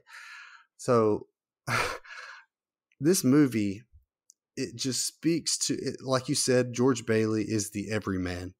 He is the guy who had a bad ear, so he had to stay home. He couldn't join the military even when they had the draft. He was whatever it's called, 4F. He had to stay home and fight the battle of Bedford Falls, that they said. And his brother went off to be a war hero. His friends went off, or his brother and his friends went off to be a football star in college. He didn't get to go to college because he had to stay home and take care of his dad's business. And everything he wanted to do in life, he wanted to build things. He wanted to do something important and not be cooped up in this shabby little office. For him to want something more than what he has, something different than what he has. And I think everybody goes through that in life and think that they might be a failure because they don't have this, that, and the other. But, you know, what he has done in his life, the reason he can't hear out of one of his ears is because he saved his brother's life when he was 12 years old. And the reason that he couldn't go off to college or go off to Europe like he wanted to do is because his dad died and he had to take care of his business. Like, everything he did was for other people. He never thought of himself at all, even though he was always saying, I want to do this, I want to do that. But when push came to shove, when he had to make a decision, he was always doing something for someone else. And man, the world needs more George Baileys. Like, oh my gosh. And in that scene where they start bringing the money at the end, and like everybody comes in, starts pitching in, and when the maid says, I was saving this for a divorce if ever I got a husband. It's so perfect. And it's all capped off with, you know, his brother raising a toast to my big brother George, the richest man in town. Mm. I seriously, like, completely belligerently ugly cry when that happens every single year. And I watch it every year, sometimes twice. I'll lose my crap when I watch the movie. That's awesome, man. I love it. You know, I love your case for it, you know, because you're absolutely right about everything. You know, there is a reason that it is the #1 Christmas movie, you know, like, of all time, you know, and it earns that ranking. Honestly, I think is just absolutely spectacular.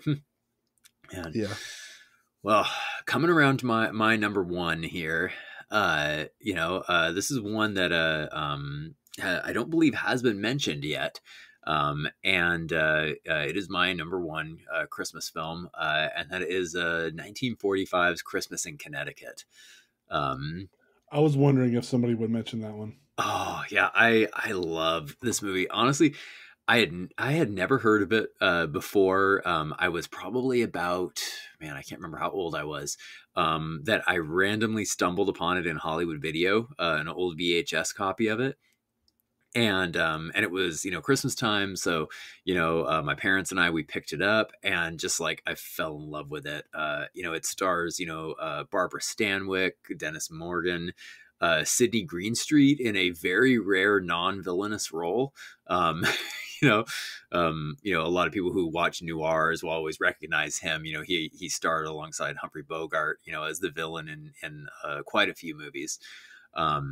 But you know, the basic storyline of it is, you know, Barbara Stanwyck is this like writer for a magazine, you know, where she writes like recipes and like this, you know, this idyllic life in the country she has. But the secret she has is that she doesn't actually have that life, that she's like living in an apartment.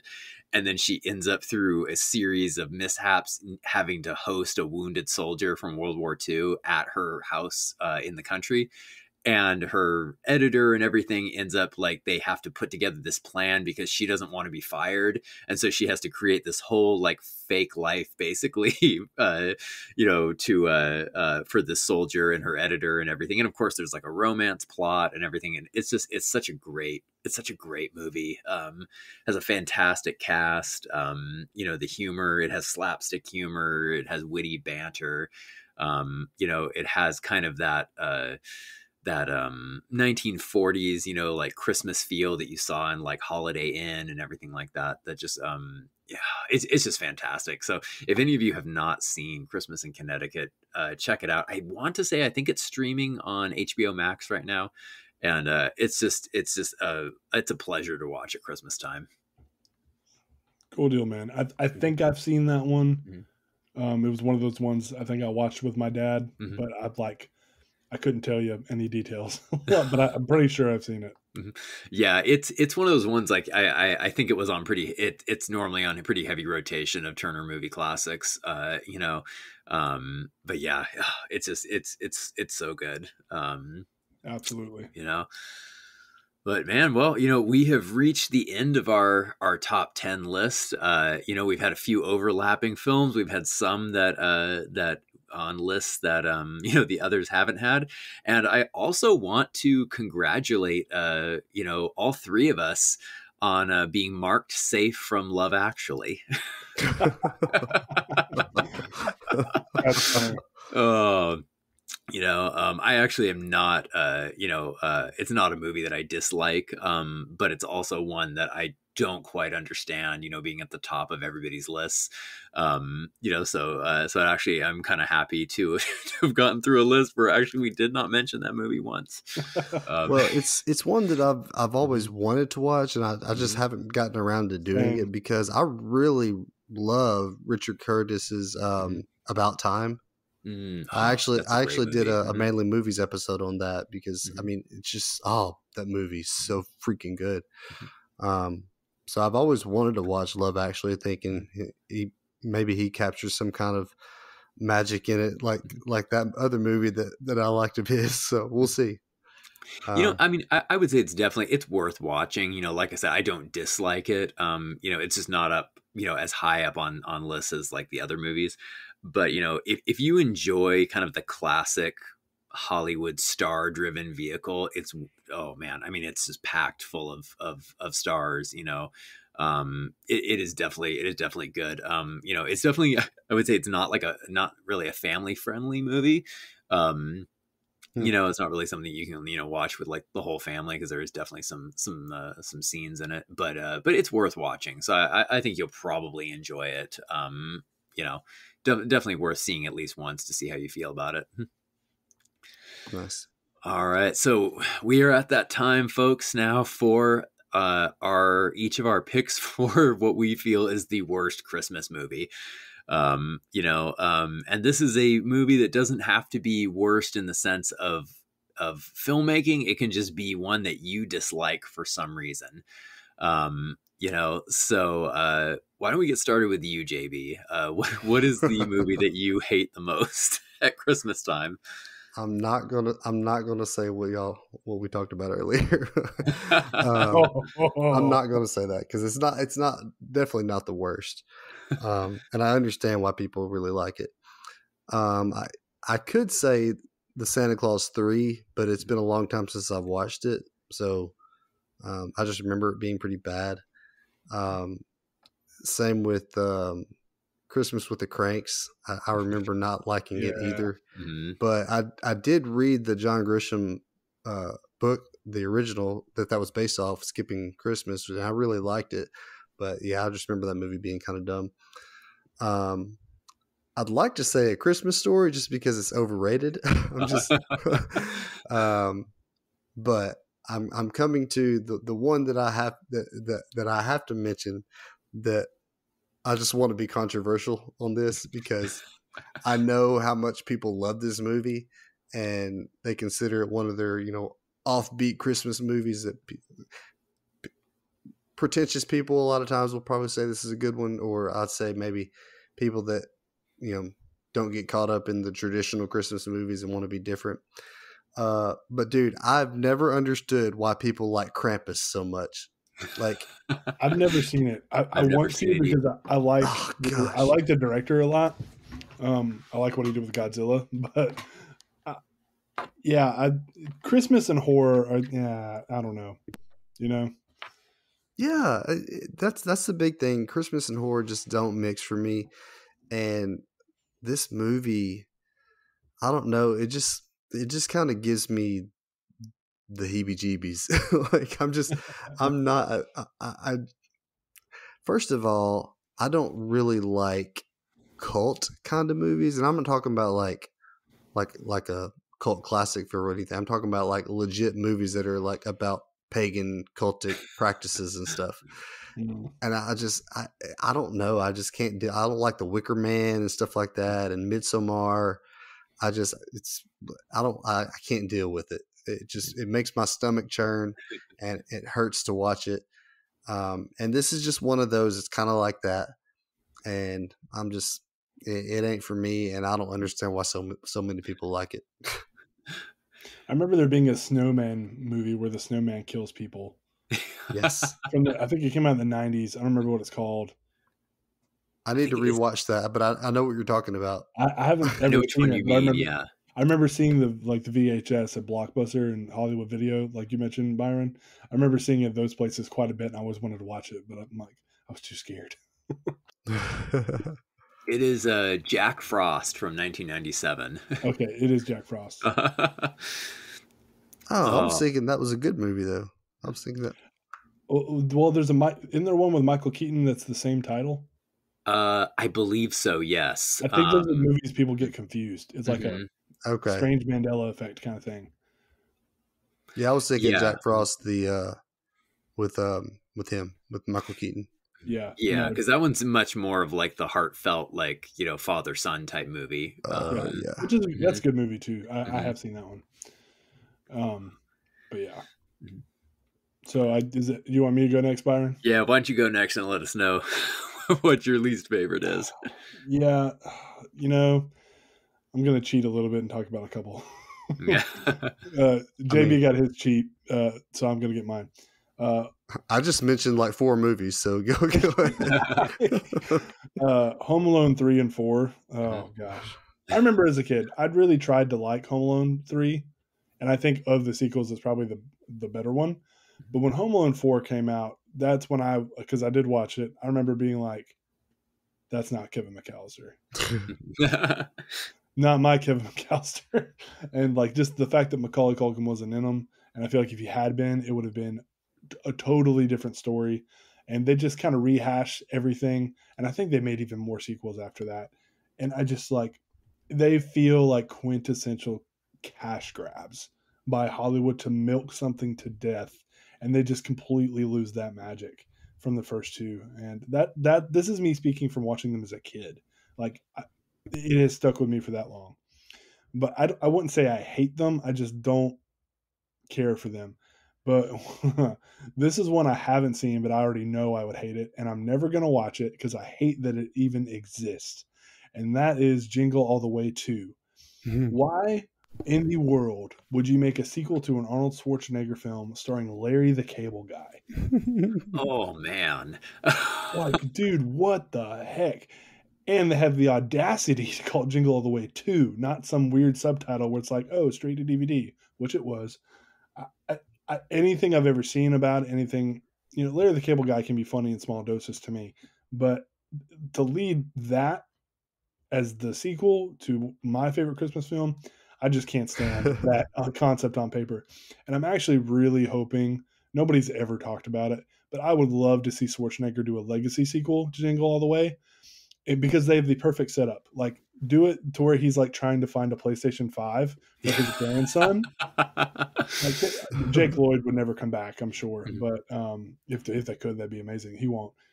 But they could make it a play on, like, they could do the Play Box 7 or something. Like, combine, they can make something up, and he's trying to find it for his grandkids, and he can't do it, and he has to try to navigate like online, like Amazon shopping. Like, there's so many good ideas that they could do with that.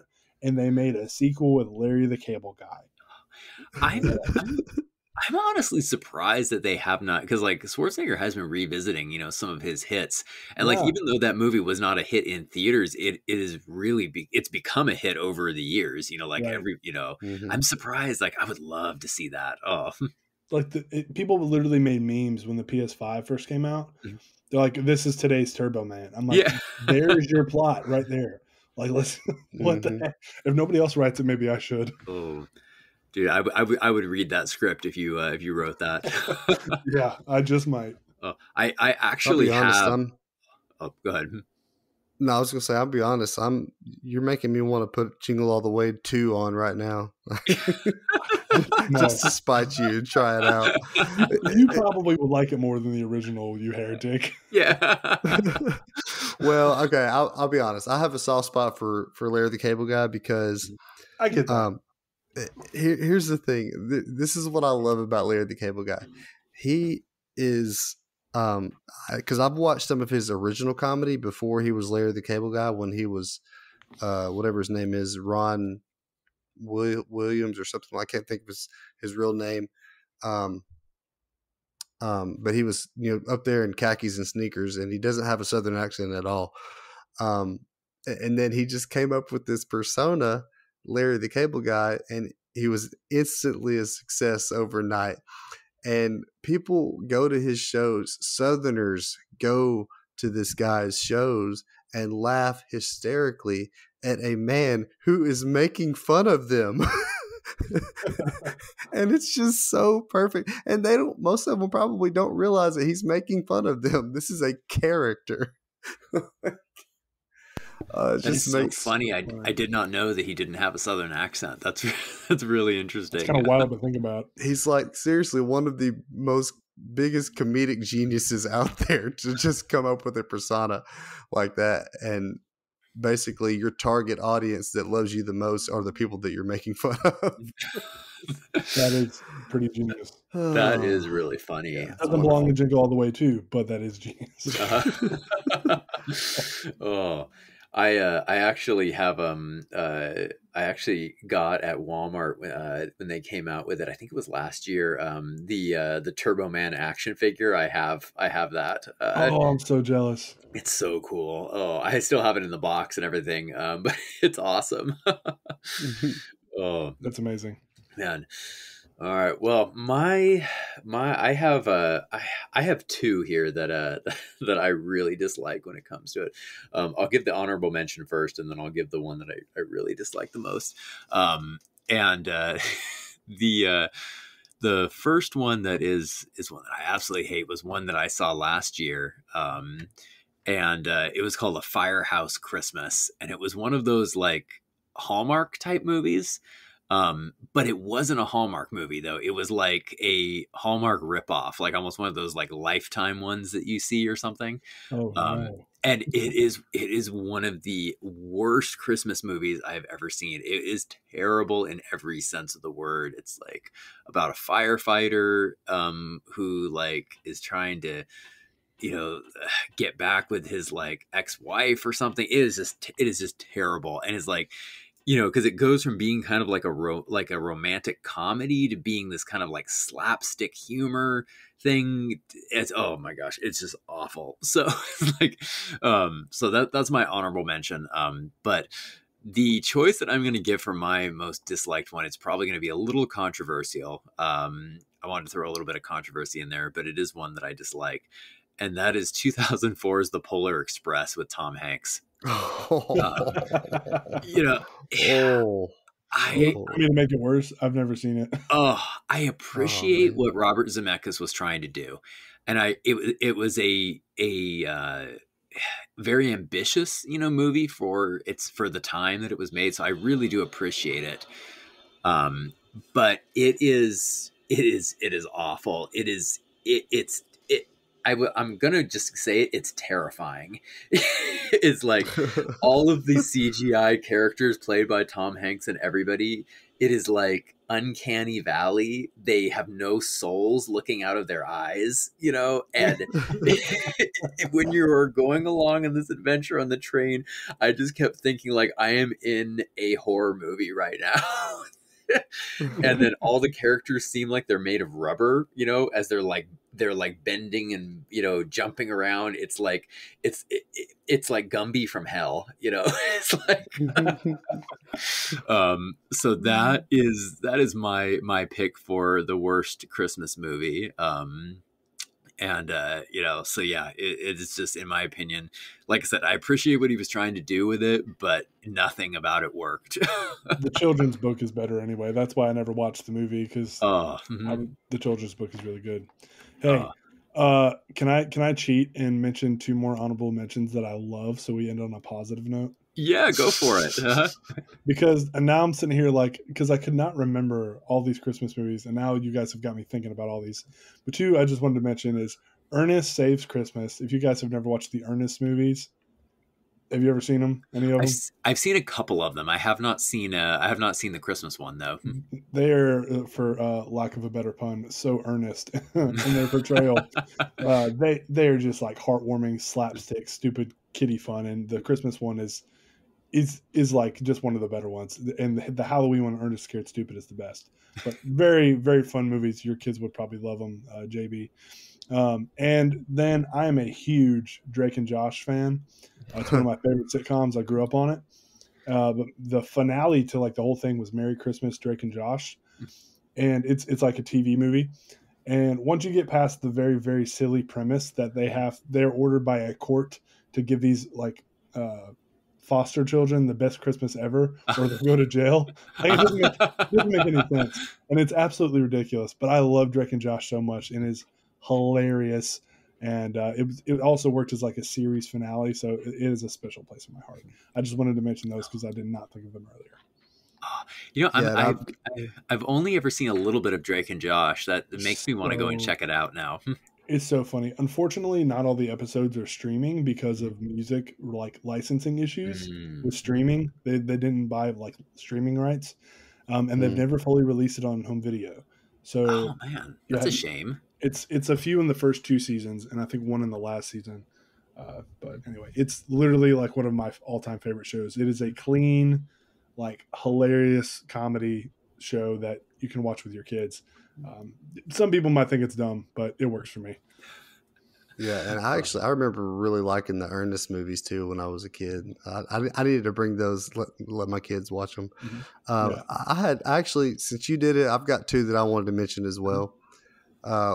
This is actually, I've never seen it, but as we were talking and I was kind of searching some of the stuff that we talked about, Curry, you will appreciate this, and Byron too.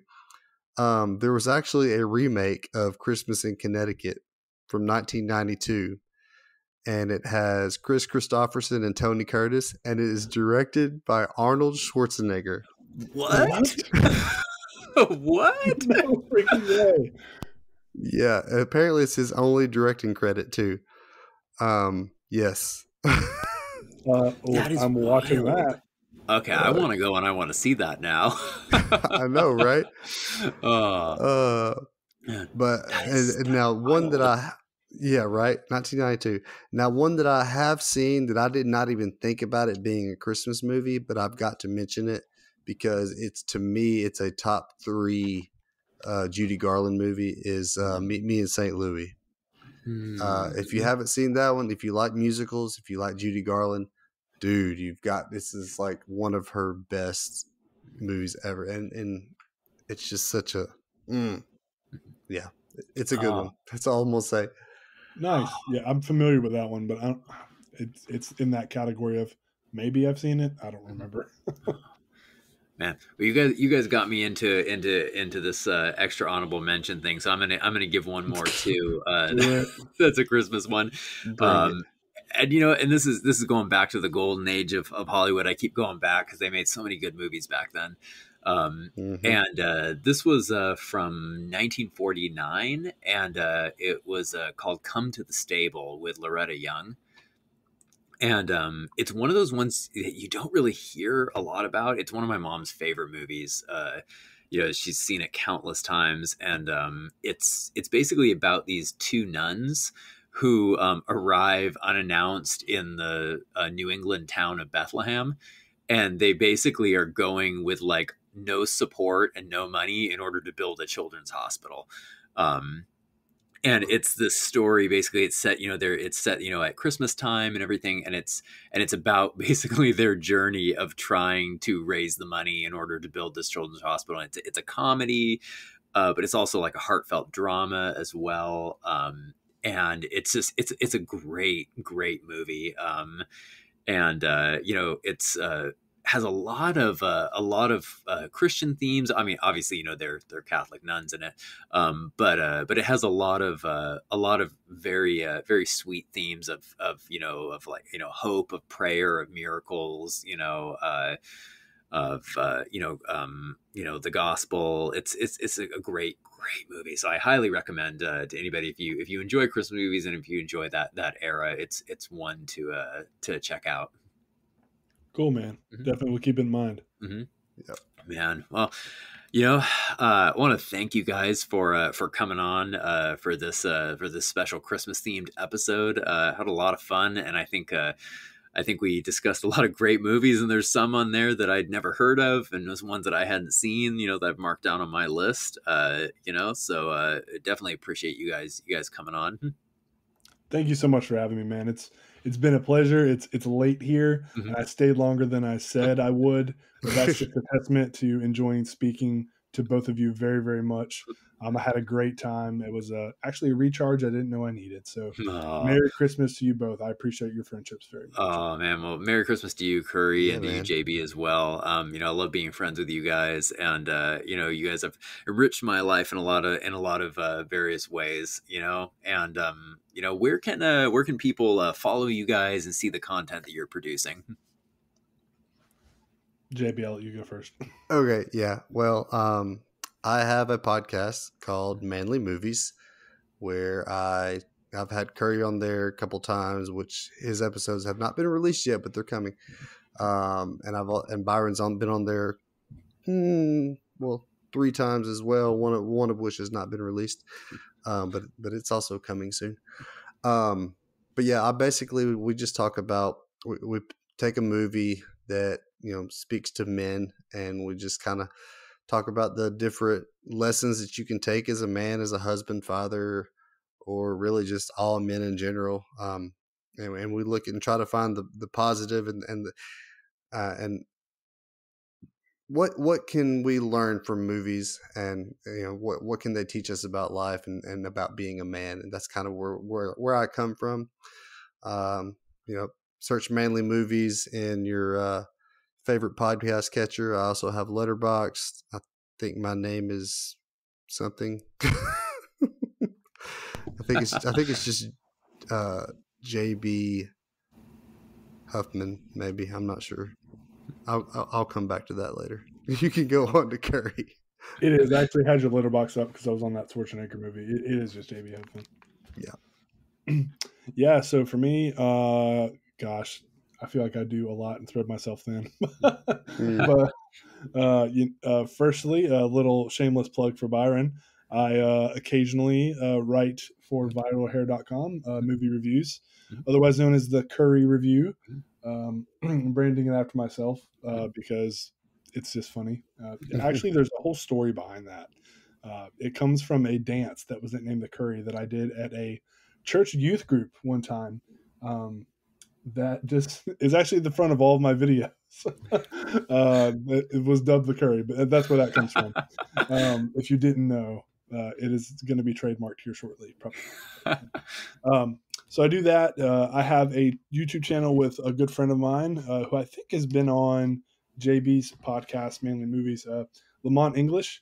He and I have a YouTube channel called Nerd City Central, where it sounds like what it is. It's we rank movies, franchises. We sometimes do theories.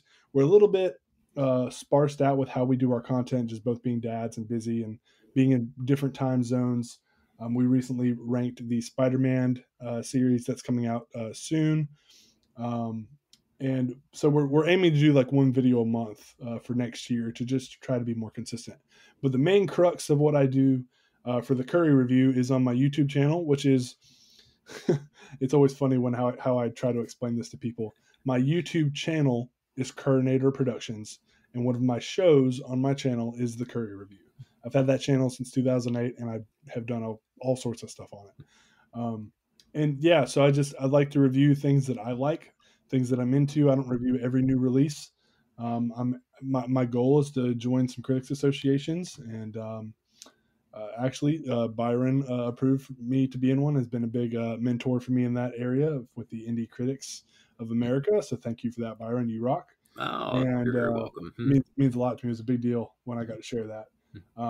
And our motto at the Curry Review is always look for the good. So what I try to do is, even with movies I can't stand, which I probably need to do for Jingle All the Way 2 and actually watch it, is to always look for the good. What can we pull out that is fair, that people that worked hard on this film, the thousands that didn't have anything to do with the story or the bad decisions in marketing or whatnot, let's pull the good out of that and be very honest and kind of review something from a more relatable headspace for the average moviegoer, and less so the Terrence Malick fans. I'm just kidding.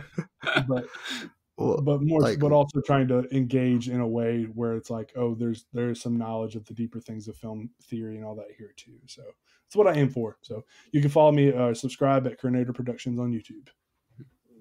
And, I really like that theme because it kind of fits with my philosophy on film is, what I always say is I always say not all 5 stars are created equal.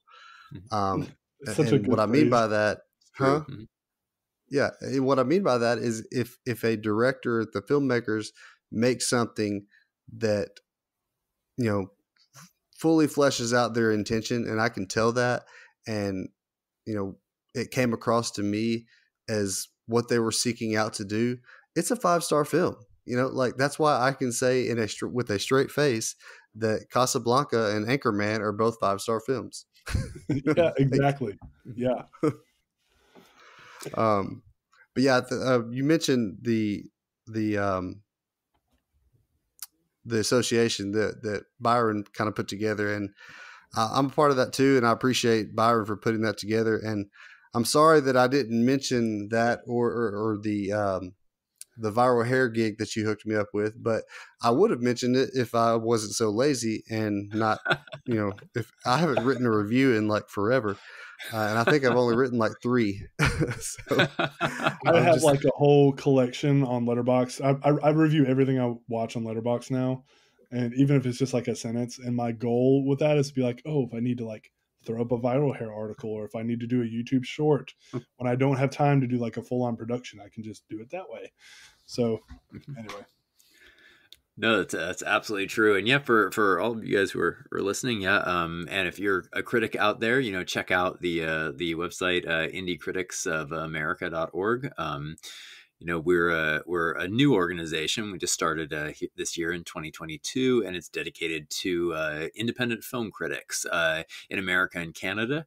We're growing quite rapidly, and of course JB and Curry are members. So yeah, definitely check it out. There's a lot of great critics on there. We have links to all of their work. So go and check them out, and you might find some new people to follow. Of course, feel free to like, share, and subscribe to Under the Lens, the podcast you're listening to right now. It's available on every major podcast platform. And if you want to find more of my work, I write on viralhair.com, and as well as the 25 YL media site, 25yearslater.com. I post longer film essays and analysis on there. And of course, you can always follow me on Twitter, Facebook, and Vero True Social. So thank you all for joining us today. I hope you enjoyed it as much as I did, and tell your friends and share this episode for anybody who you think enjoys Christmas movies. And to all of you, I hope you have a Merry Christmas and a very happy holidays. Merry Christmas, you filthy animals. Oh, he stole it from me. Oh, this is a perfect ending.